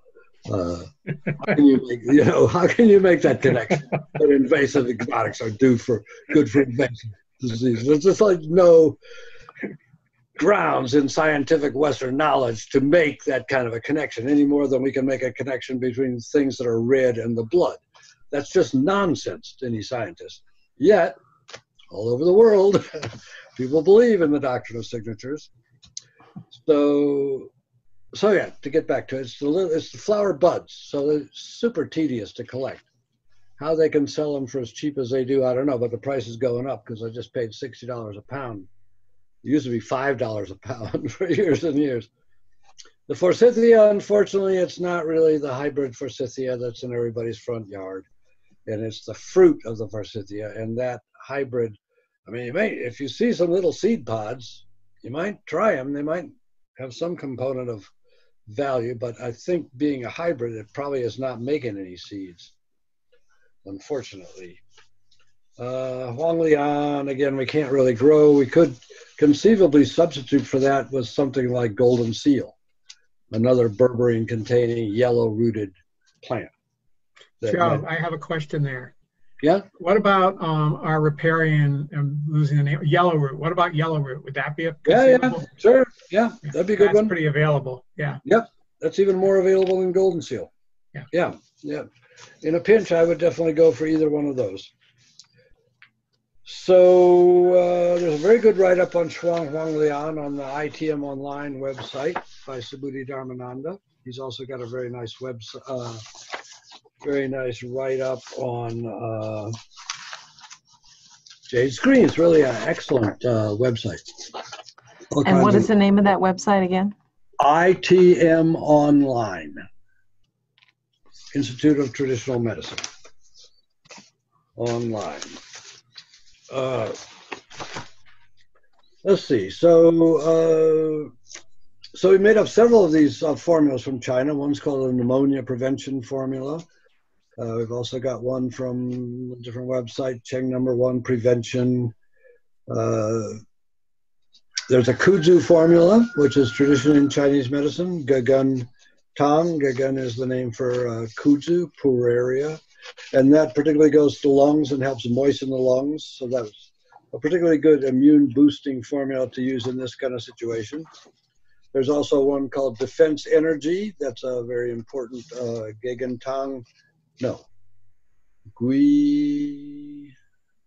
cinnamon twig. I'm blanking on it. Gui something. And that's a really good if you're chilled and you're feeling too cold, which is probably not going to happen this time of year, and you feel like your body is stressed out and maybe you're going to catch something because you've caught this chill. Because the cinnamon and ginger that are in it will really help warm you up. But these are all basic immune boosting, fighting off the initial stages of an infection formulas. Standard ones in Chinese medicine. Yin Chow is another one. That's honeysuckle forsythia powder and a bunch of other herbs, and the honeysuckle forsythia were the same ones I just mentioned in conjunction with this Huanglian. That's a very famous combination, honeysuckle flowers and forsythia fruit. And if you got little kids and you got a bunch of wild honeysuckle, I was just going to mention, they'll be great at harvesting these teeny little flower buds. So take your kids out into this big field of honeysuckle and you can spend the afternoon harvesting little tiny flower buds, and they will be very useful to you. There are lots and lots of single herbs that are mentioned that we could utilize. So Buhner has got a little section in here called his top 7 antiviral herbs. And they are Chinese skullcap, elder, ginger, hutinia, isatis, licorice, lamadium. So just to go over them, Chinese skullcap is a very important herb in Chinese medicine, Huangqin Scutellaria bicalensis. And it's become, just in the last few years, it's become very well known to Western herbalists because of its value in pretty much everything having to do with the blood. And it does have a red root.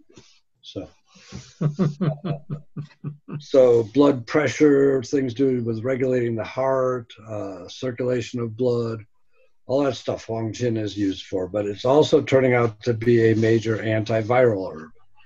So we can grow this. Unfortunately, I don't know if seed is even available online anymore, and it would take about 3 years to get it to harvest. I've had some in my garden. Unfortunately, I let my supply kind of run down, like here at the critical moment when I should be able to go out there and dig a whole bunch of it up.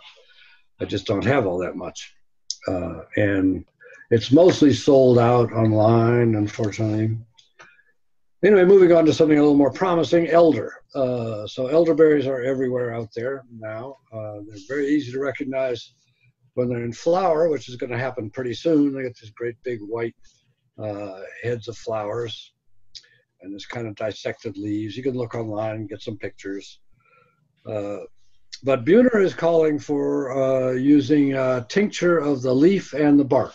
So most of the herb literature you're going to read is going to say that all the green parts of elder are poisonous. So Buhner retorts and says, no, they're not poisonous at all. They are just emetic, meaning that they will make you vomit if you take too much, which is different from poison. And he says you can avoid the emetic aspect by decocting it. So if you cook the leaf first and then add the alcohol and tincture it, or the bark, it will not make you throw up. But also you should be careful about your dose. If you take 5 dropperfuls and it makes you throw up, then next time take 4.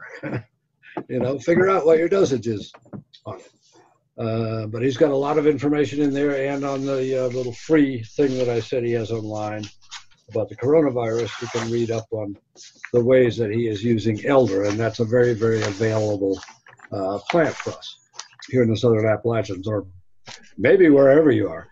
The red-berried ones, Sambucus racemosus, had a reputation of being even more poisonous. He says, no, it's not poisonous either. That's more on the West Coast, I think. Ours is Sambucus canadensis. In Europe, they have Sambucus nigra, but they're almost the same. You can think of them interchangeably. His number 3 is ginger, and in particular, he wants you to use fresh ginger juice as a major antiviral. So we can grow ginger to have fresh roots to juice, and what you want to do is just go to the grocery store. If you're going to the grocery store, wear your mask and buy a nice plump ginger root. Don't get the all shriveled up stuff. You want a nice fat one. And then you bring it home. You can cut it up into pieces. It's got all these knobby ends, and each one of those ends can potentially make a new plant. And you can cut it. If you're going to cut it up, you can cut it up and let it callus overnight. And then you want to soak it in warm water to get it going. It needs some warmth to get started. And then plant it about 1 inch deep in some really, really rich soil. And keep it in the warmest possible place that you can. And it'll get going. Sometimes it takes it 2 or 3 weeks to get going, depending on how much heat you can put to it. And then it grows pretty fast. You can get some pretty good, out of a little hunk, you can get a pretty good sized root in just one summer. So that's something we can work on. And it's the fresh juice that's wanted. So you either need to have a juicer, or you can grate it, and then you need some way to squeeze it out. Joe, I have a question about that. Yes? How long do you soak it in the warm water? Just overnight, I believe. Overnight, okay. I just looked it up yesterday online. Thank you. And that's what they said. And Joe, that actually makes me think, I've tried to juice it in a juicer, and boy, that was not very satisfying. Oh, really? Yeah, it just, the fiber just totally bunged up the juicer where the juice is supposed to go through, because it's so fibrous, Okay. And so I'm wondering. I don't know. Yeah. My inclination would be to grate it, and then I do have a really good squeeze kind of thing that I use. I think that's probably a better thing, and I'm wondering if warming it would help it to get more of the juice to come out. Usually things, if they're warm, they expand a little. Yeah, that sounds very logical to me. We have 2.5 minutes. Yeah. And then if all else fails, the other thing you could do is mix it with a little water and bring it to a boil, and then squeeze that out, get more juice out that way. Because what you really want is not necessarily the pure juice, but something that's about half pure juice and half water. The pure juice is pretty killer, really. It's hot. Yeah. Oh, we got about 2 minutes until our session ends. So I just want to let you know if you want to wrap it up. Yep, so we're going to run down these really quick. This is one called Houtinia. It's a horrible weed in my garden, but it happens to be a famous antiviral. It's a very popular food in China and Southeast Asia. It's easy to get a hold of. If you can't find it, I can send you some roots of it. It is invasive, and it is really hard to get rid of. So you want to either plant it in a container or in a place on your land that's already really weedy and you don't care to just add another weed in. But that's the third one. Isatis is something we can all grow. It's a famous antiviral in Chinese medicine. Both the root Banlan Gun, and the top, Dachingia. And it's just a biennial. You can get seeds and grow it this year and get a harvest this fall. It's called woad, W-O-A-D. It's a famous blue dye. So that's something else that we can jump in there on. Licorice is another one. If you can get a hold of a plant, getting it started from seed is a little bit complicated. So those are just some of the things that we're working on. Another really important, there are others. We could go out and gather kudzu. It's a little late now. We could go out and gather Japanese knotweed, one of the most invasive plants known, which is very, very strongly antiviral. There's a tree called redroot. Anyway, there'll be more of this stuff online, and hopefully we're going to do a little bit of a follow-up where we will answer your questions. And yeah, I wanted to get to Thomas Guerin's list of, he listed some formulas, and you can listen to his talk on the American Herbalist Guild, and then he went into some possible American substitutes like pleurisy root, etc. So check that out. So one of the formulas that Guerin talks about is modified Che-Ge-Ji-Tang, whatever that means. External pathogen attacking the exterior pathogen constrained with heat formation. And so this is early stage, pathogenic toxin entering the lung upper burner. And his formula consists of 2 cooling diaphretics. So diaphretics are herbs that make you sweat. So at the very earliest stages of catching a cold or flu, if you can make yourself sweat, you can often push it out and cure it overnight. Can I chime in there for a moment? When in that slide where I was talking about releasing the exterior, and we were talking about gua sha, that's sweating is part of that process. It's very important. Thank you for bringing it up, Joe. Good. Okay, yeah. Gua sha is another one you can do at the same time. So there's, in Chinese medicine, there's invasion by wind heat and there's invasion by wind cold. And for wind heat, you'd use cooling herbs, and for wind cold, you use warming herbs. It's always like this thing of balancing. So some cooling diaphretics are kudzu root, for example, Gagun. That's one of the ones that's in this formula. And the other one that's in this formula, cooling diaphoretic, is Bupleurum.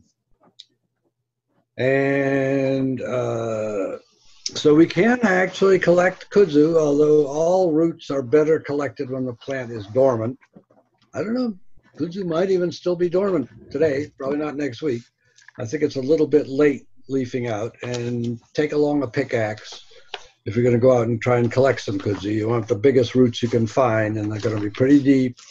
It's going to be horrible, really. Almost as bad as trying to collect Japanese knotweed, where even a pickaxe, I mean, you might be better off with a stick of dynamite if you want to like collect some Japanese knotweed. It's like this huge root that's hard as a rock. But still, you pick away at it and bust off some pieces and knock them loose. It contains resveratrol, which is a famous anti-aging compound that's found in grape skins and grape seeds.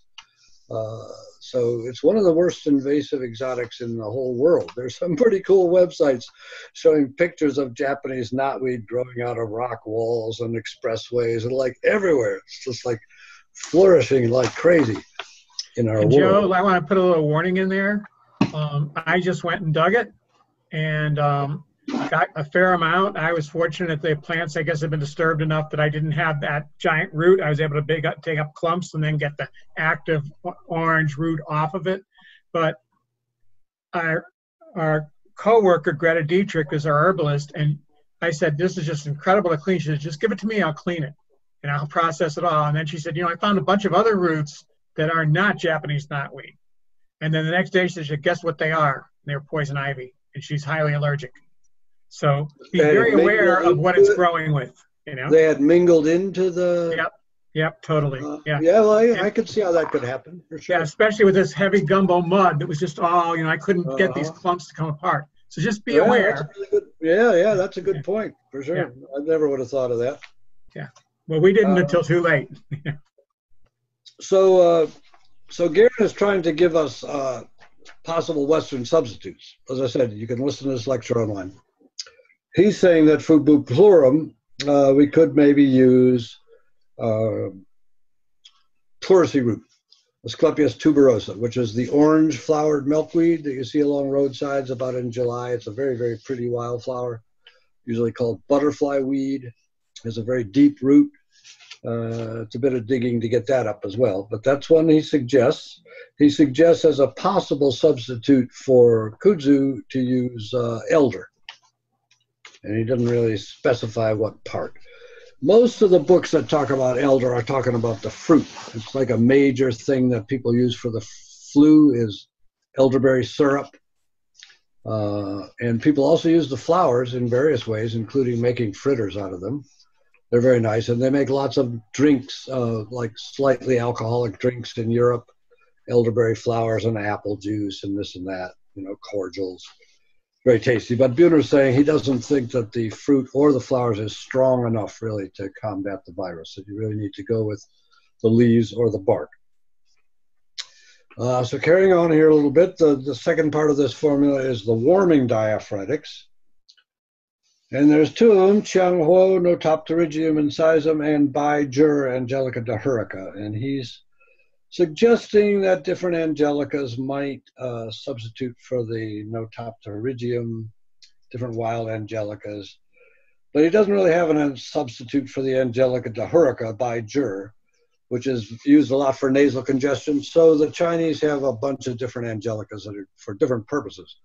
The most famous one is Dongwei, which is called women's ginseng. It's like a blood tonic, blood mover. This one has nothing to do with that I know of. I mean, maybe in some way it does, but basically this one is about nasal congestion. And the third one, which I'm blanking on at the moment, is for wind damp conditions like rheumatism, Duhuo. So there's a lot of different angelicas, and they seem to do a lot of different things. And the big Western one, Angelica archangela, is primarily thought of as a digestive tonic, actually. But this Bai Jur, we actually got a lot of it. It's kind of a weed in my garden. So if anybody's very keen to get a hold of this Bai Jur herb, we could probably try and dig up some small ones and send them to you. We do this bare root mail thing. So he's got a bunch of cooling herbs in here. So it kind of goes through and analyzes the formula. It's very interesting. Licorice is cooling, and also there's a mineral being used in this formula called gypsum. There's gypsum again. Shiga, which is a mineral. I think it goes into cement, if I'm not mistaken. And then another pair is Forsythia flowers, the Lian Chao, and Isatis, the woad, which I mentioned. And he's suggesting as a possible substitute for the Forsythia that we could use echinacea or possibly thyme. Thyme and oregano and a number of these Mediterranean herbs do go to the lungs and are very good that way. And one way to, you know, sometimes people want to, you can inhale the essential oils, put them into a pan of hot water and put a towel over your head and just breathe the essential oils of oregano and thyme and things like that. That's very good. Scrophularia, Xuanshen versus the Scutellaria bicalensis. Unfortunately, it doesn't really have a good suggested substitute for the Scutellaria bicalensis. Scrophularia, we have a native plant called figwort, which is closely related, which we can use. So, and then his second formula, pathogenic heat obstructing the lung pattern, fever with body temperature. This is when you're actually catching the disease. These others have been like prevention or the very earliest stages. So as you get further into it, then the formulas get a lot more complicated. He's suggesting rosemary.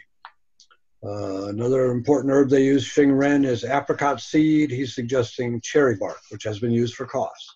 That would be a good possible substitute that we could investigate. Some other herbs that he mentions that would be very handy for these diseases. Elecampane is a good herb for lungs, pretty easy to grow, easy to come by. Echinacea would be a good one. Hyssop is a good one, makes a very nice tea. That's in the mint family. And Grindelia, also known as gumweed. So these are all, horehound is another one, quite easy to grow, also likes a rather dry place, kind of furry leaves. It's almost a little bit in some ways like mullein. So these are all some herbs that we could be growing for ourselves. Huang Qin, so other herbs that are mentioned both in the Herbal Antivirals book and in a lot of the formulas. Dan Shen is another one that pops up quite a bit. That's a salvia miltiriza, red-rooted sage. And that's pretty easy to grow, but once again, it'd probably be like 2 or 3 years for harvest. Most of these Chinese herbs, where you're using the root, they need to be several years old, like astragalus. Not hard to grow from seed. You can almost just direct sow it if you've got good fresh seed. But it's going to be like a 3-year wait to harvest it. I mean, that's not to say that we shouldn't get it going, because I'm not sure these viruses are going to be disappearing in 3 years. They might still be around. Joe, what about the milkweed, the pleurisy root? Is that also 3 years before you harvest? Probably, yeah, for guess, at least 2. But we can go out and harvest out of the wild. Yeah, I wouldn't want to take Unfortunately, the place we tend mostly to see these herbs is on the roadside, because that's how we get out and about, is in our cars. Yep. But they are out in fields. It does okay with pretty crappy soil, like a hard clay. Mm-hmm. You know, so maybe get out on some back roads. And if you harvest it, it's a very deep root. And if you dig it, you're more likely not going to get all the way to the bottom. And then it'll grow back from the piece that you left in there, which is good to know. You know? So that could be a strategy. You're not really extinguishing it. Right. Yeah. That could be a strategy. You could purposely not go super deep, so you were getting some, but letting the plant come back. Yeah, exactly. Astragalus, and I mentioned the reishi mushroom as being a really good one that we can get out and collect pretty soon. And what else we got there? Official Chinese formula for the treatment of COVID is Qing Fei Pai Du Tang, and then it's got honey-treated licorice, and it's got this apricot seed. Shigao was the gypsum, Guager is cinnamon twig. Zuxia alisma, that's something we grow and can provide planting material of. Zhuling is the maitake mushroom, I believe. Baiju is a tractylus that I said I have trouble growing. Chaihu buplurum is the one he said the pleurisy root could be a substitute for. Huangqin was the Chinese scutellaria, that's very problematic. Bansha is another famous herb for the lungs. It's a horrible weed in my garden. It's all over the place. But the issue is it has to be detoxified, either with ginger juice or with lime. You can't use it raw. It's Jack in the Pulpit family, and almost everything in there has got some toxicity, and you got to neutralize it. Zuan is in here. That's a Chinese aster, quite a weedy little plant that we can provide starts of if anybody wants it, and that's something we could get a harvest off of in 1 year. That's used a lot for coughs in Chinese medicine. Fresh ginger, he mentions. Guangdonghua is coltsfoot, which a lot of Western herbalists have backed off from coltsfoot because of the pyrrolidine alkaloids, same problem that's in comfrey root. But the Chinese use the flower buds. So my suspicion is that the flower buds, like, why would you go to the trouble of collecting flower buds when you could collect these great huge leaves, right? It's just way easier to collect the leaves. So why are they using the buds? Well, they must think they're strong, but maybe they also have some intuition that they are lacking or less encumbered by these pyrrolidine alkaloids. But coltsfoot is out there. It's blooming right now. It's one of the very first things that blooms right at the same time as daffodils. And the flowers and flower buds are on a separate stalk. And it's little yellow flowers with like 1 million petals, not like a dandelion, but just like a daisy with all these very thin petals, followed by puffball like dandelion. And then the leaf comes separate a little bit later on. The leaves are not up yet. You see it on roadsides. There we go again. But it's not only on roadside, but moist places in more or less full sun. When we had a landslide on my creek out here and all the vegetation was erased, almost the first thing that came in was coltsfoot. Now there's none of it left. It's all been shaded out. Shagun, that's Belamkanda. Shishin, a good substitute for that might be our native wild ginger. It certainly looks identical in the pictures. Shanyao is Dioscorea batatas. It's the air potato vine. It's quite a invasive exotic in lots of parts of the country, many parts of Asheville. I could go into Asheville and just kind of drive around at random and collect a bushel of Shanyao bulblets in an afternoon. It's everywhere. It's up every little back road. Every little lot that hasn't yet been developed for housing is overrun with Shanyao. Dioscorea batata. So you can look online. It's a nice kind of heart-shaped leaf, a very good edible. And also, Rudolf Steiner said it would be the most important food of the 21st century. His followers call it light root. Interesting plant to know about. What is the common name of it here? Well, a lot of people call it air potato vine. Some people also call it cinnamon vine because when it flowers, it's very, very fragrant and it smells like kind of like cinnamon. But that won't be until midsummer. It's all over. It makes these little, it's called air potato vine because it makes these little tiny tubers all up the stem. And you can eat them and they'll fall down and every one of them will grow. So then you get these kind of wild tangles of all these vines growing up together. Because they're pretty much guaranteed, every one of them that falls on the ground is almost guaranteed to grow. From that perspective, it's a little bit like you need to give some thought if you want to grow this plant that is not going to take over your garden. But yeah, Shanyao is the Chinese name. Dioscorea batatas, that's an obsolete name, but that's the name that's out there everywhere. Or Dioscorea apposita. So it's a true yam. It's not what people in the South called yams, which is sweet potatoes. This is not a sweet potato. It's a true yam, related to the yams that are stapled. Much of the tropics, staple food is yams, all over Polynesia, big parts of Africa. But this is the only yam that's actually hardy in our area. So Joe, is it the root that you use for medicine? Yes. Mm-hmm. And there's all kinds of issues there around harvest because it's very deep and it's very tender and hard to dig up. You can't pull it up. You've got to dig it up. And it's about the size of a baseball bat and it grows straight down. But people are eating the aerial bulblets, which, I don't know, in my mind, they should be more or less identical tissue to what's in the root. But they don't seem to, the Chinese just think would have figured that out, and they don't seem to use the bulblets as medicine, so I don't really know what the story is there. But people are using them for food, for sure. Then we got a couple of citrus peels. There's a bunch of different citruses in Chinese medicine just to keep the qi moving. Zhishi and Chenpi, and then we've got Huoshang, which is the last one on here, and that's anise hyssop. That's something we can grow. That's very good for food stagnation and moving the qi around and promoting the appetite.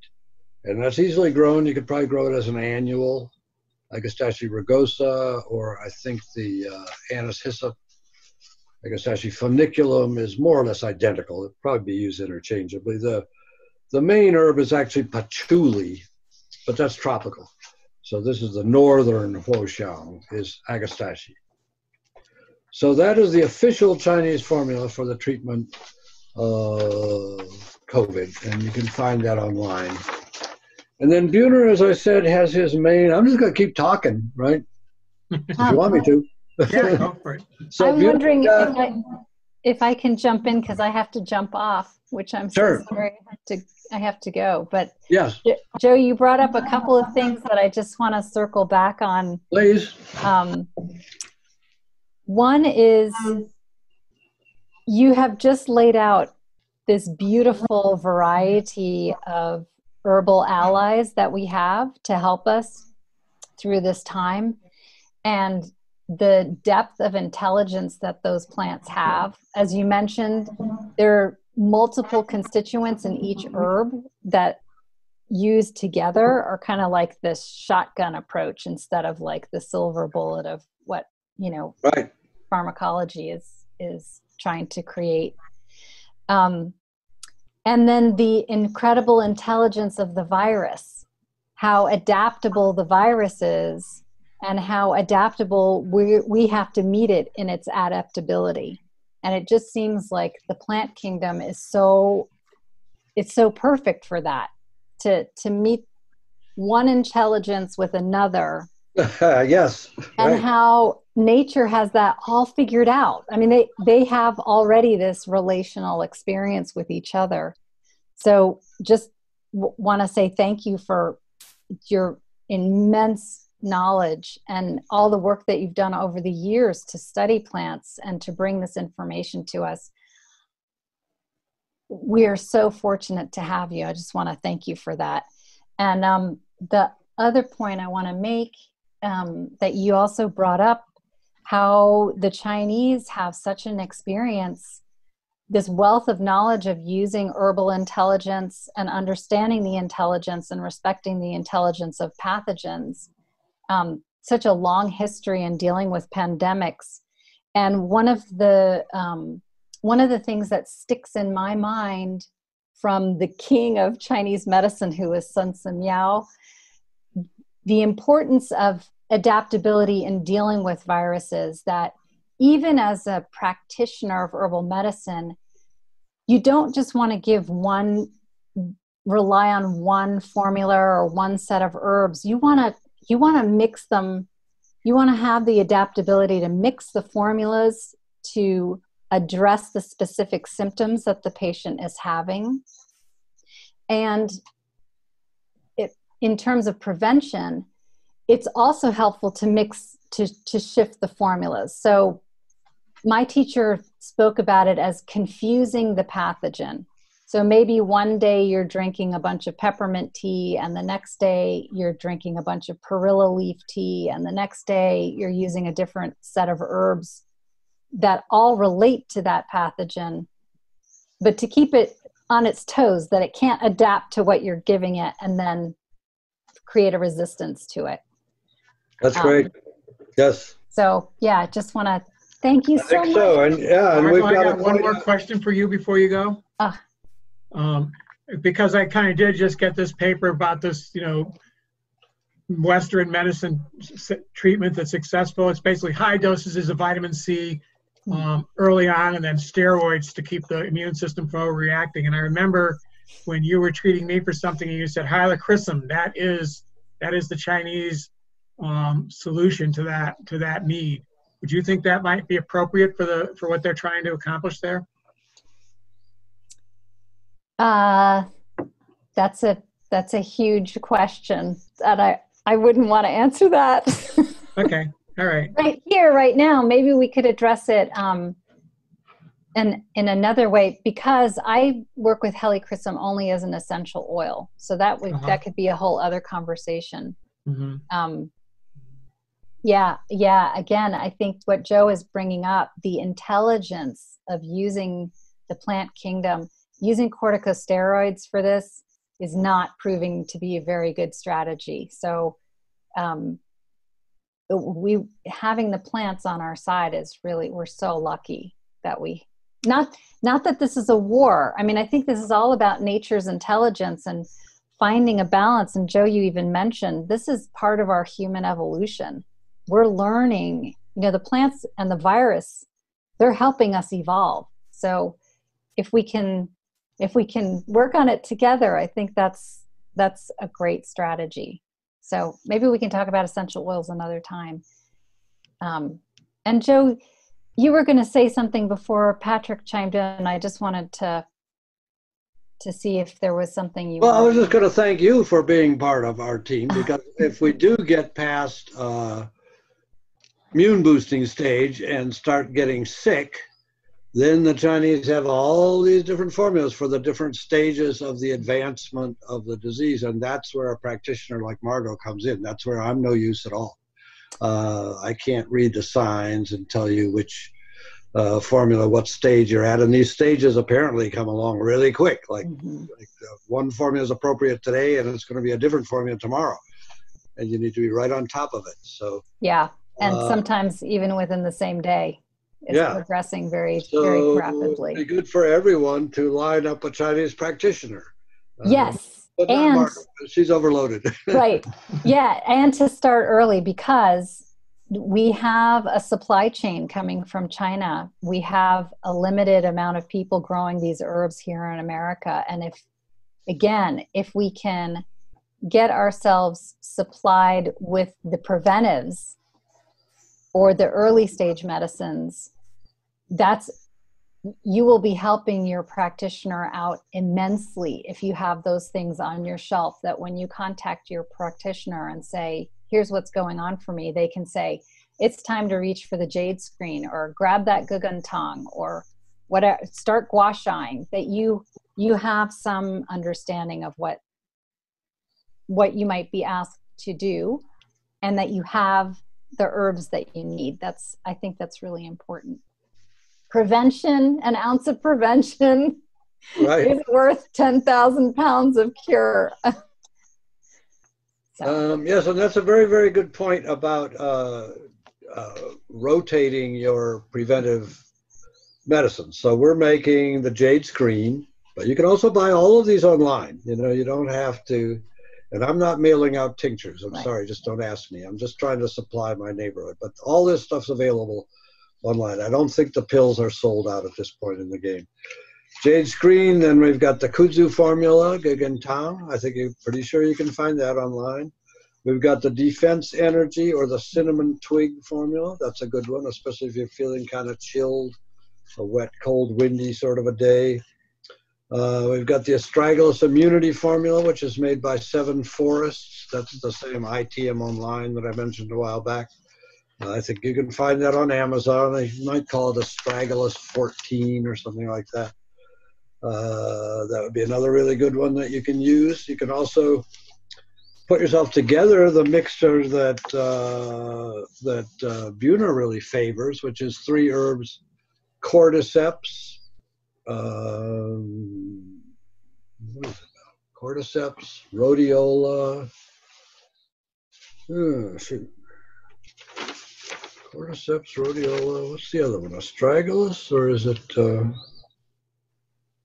cordyceps, astragalus, and rhodiola? Yeah, that's his 3 big favorites. So astragalus is very easy to come by online, and probably rhodiola and cordyceps as well. These have gotten very well known. I'm sure they're all over Amazon. So those are really helpful. Like rhodiola is used to help people adapt to high altitudes. It grows in Tibet and places like that. So that's just basically all that's saying is opening up your lungs so you can get in more air, which is like exactly the issue with when your lungs are being attacked by the coronavirus. So these are all things. And the jade screen, like I mentioned, you could get yourself 3 or 4 of them and take different ones every day. That would be great. I got these thunder pearls that Margot recommended, so I'm alternating with that. It's manufactured by Classical Pearls, a very highly respected Chinese medicine company. I don't know if these can be purchased by non-practitioners or not. No, probably not. Okay. Not all of this stuff can be gotten that way. And the Shuang Huang Lian, I mentioned that's another one that we can be taking for immunity. And then the Forsythia and honeysuckle, Lian Qiao. That's a famous formula for early stages of colds. And so you could rotate that in if you wanted to kind of. What do you think, Margot? Would that be a good one for prevention, or is that more when you're already sick? The Yin Chow formula? Yeah. Yeah, I'm not a big fan of that formula, so I would use it if sore throat had already set in. I would hold off on that one just because it's so cold. I mean, it's not cold, but it's cooling and initial stage. Remember, you want your resources, and one of them is qi, and you're young. You want to have that to meet the wind. So we don't want to cool ourselves off unless it's absolutely necessary, because those things are warm. Yeah. So I'm gonna say bye-bye. Okay. Thanks, everybody. Thank you, Margot. So just quickly, I would wind up to go over this. So Stephen Buhner says his main thing that he wants to use is a Shuang Huang Lian, honeysuckle, forsythia, and Huang Lian, gold thread, coptis. But then he's got 3 formulas that you can take along with that to supplement it. How does he describe it here? This paper is very good. I would suggest that herbal treatments for coronavirus. I suggest that everybody might want to download that and check it out. Suggested protocols, general protective Shuanghuanglian formulation. This was found in the earlier SARS outbreak in China to help considerably. Now being tested in clinical trials for COVID. Forsythia, Lonicera, Scutellaria. 2 parts Forsythia, 1 Lonicera, 1 Scutellaria. Then he's got 3 formulas to go along with it. Core formulation, so that's Scutellaria bicalensis, the Huang Qin, and then Japanese knotweed, 2 parts, and then 2 parts of kudzu, 1 part of licorice, and 1 part of decocted elderberry leaf tincture. So we can make almost all of that, except unfortunately for the Huang Qin, which is the main herb in the formula, but all the rest of it we could have available. We just ordered a pound of licorice from Mountain Rose, just to be sure we had enough on hand. Then his second one, which he calls immune formulation, is 3 parts of cordyceps, 2 parts of dongui, Angelica sinensis, 1 part of rhodiola, 1 part of astragalus. So Angelica sinensis is the dongui, the big women's herb in Chinese medicine. Cordyceps is a little mushroom that grows off of a insect, and it costs a fortune. But now they've figured out how to grow it on grain, so it's not all that expensive. A good source for mushroom stuff is Paul Stamets. He makes really excellent products, and I think he's got a cordyceps product. If I'm not mistaken, they just grow the mycelium on grain. But that would be widely available online. And then the third one, cellular protection, cytokine modulation, spleen lymph support. There's this whole thing about cytokine storms, which I'm not going to go into at all. Addresses it at length. But it's basically the idea that your body can overreact and pump out too many things to try and combat the invading thing. And the overreaction is actually what turns out to be fatal. This one is Danshen, the salvia, the Chinese salvia. 2 parts of red root, which is a plant that is around in the environment. It's all up and down the highways in Salto Valley. Once again, you need to get out and find some place to collect it that's not right next to the road. But that's actually a little late. You should have gotten that in the winter, unfortunately. When the roots are red in the summer, they apparently lose their red color. And then Biden's pilosa, which is quite a weed. It's not too hard to find. It's an annual weed.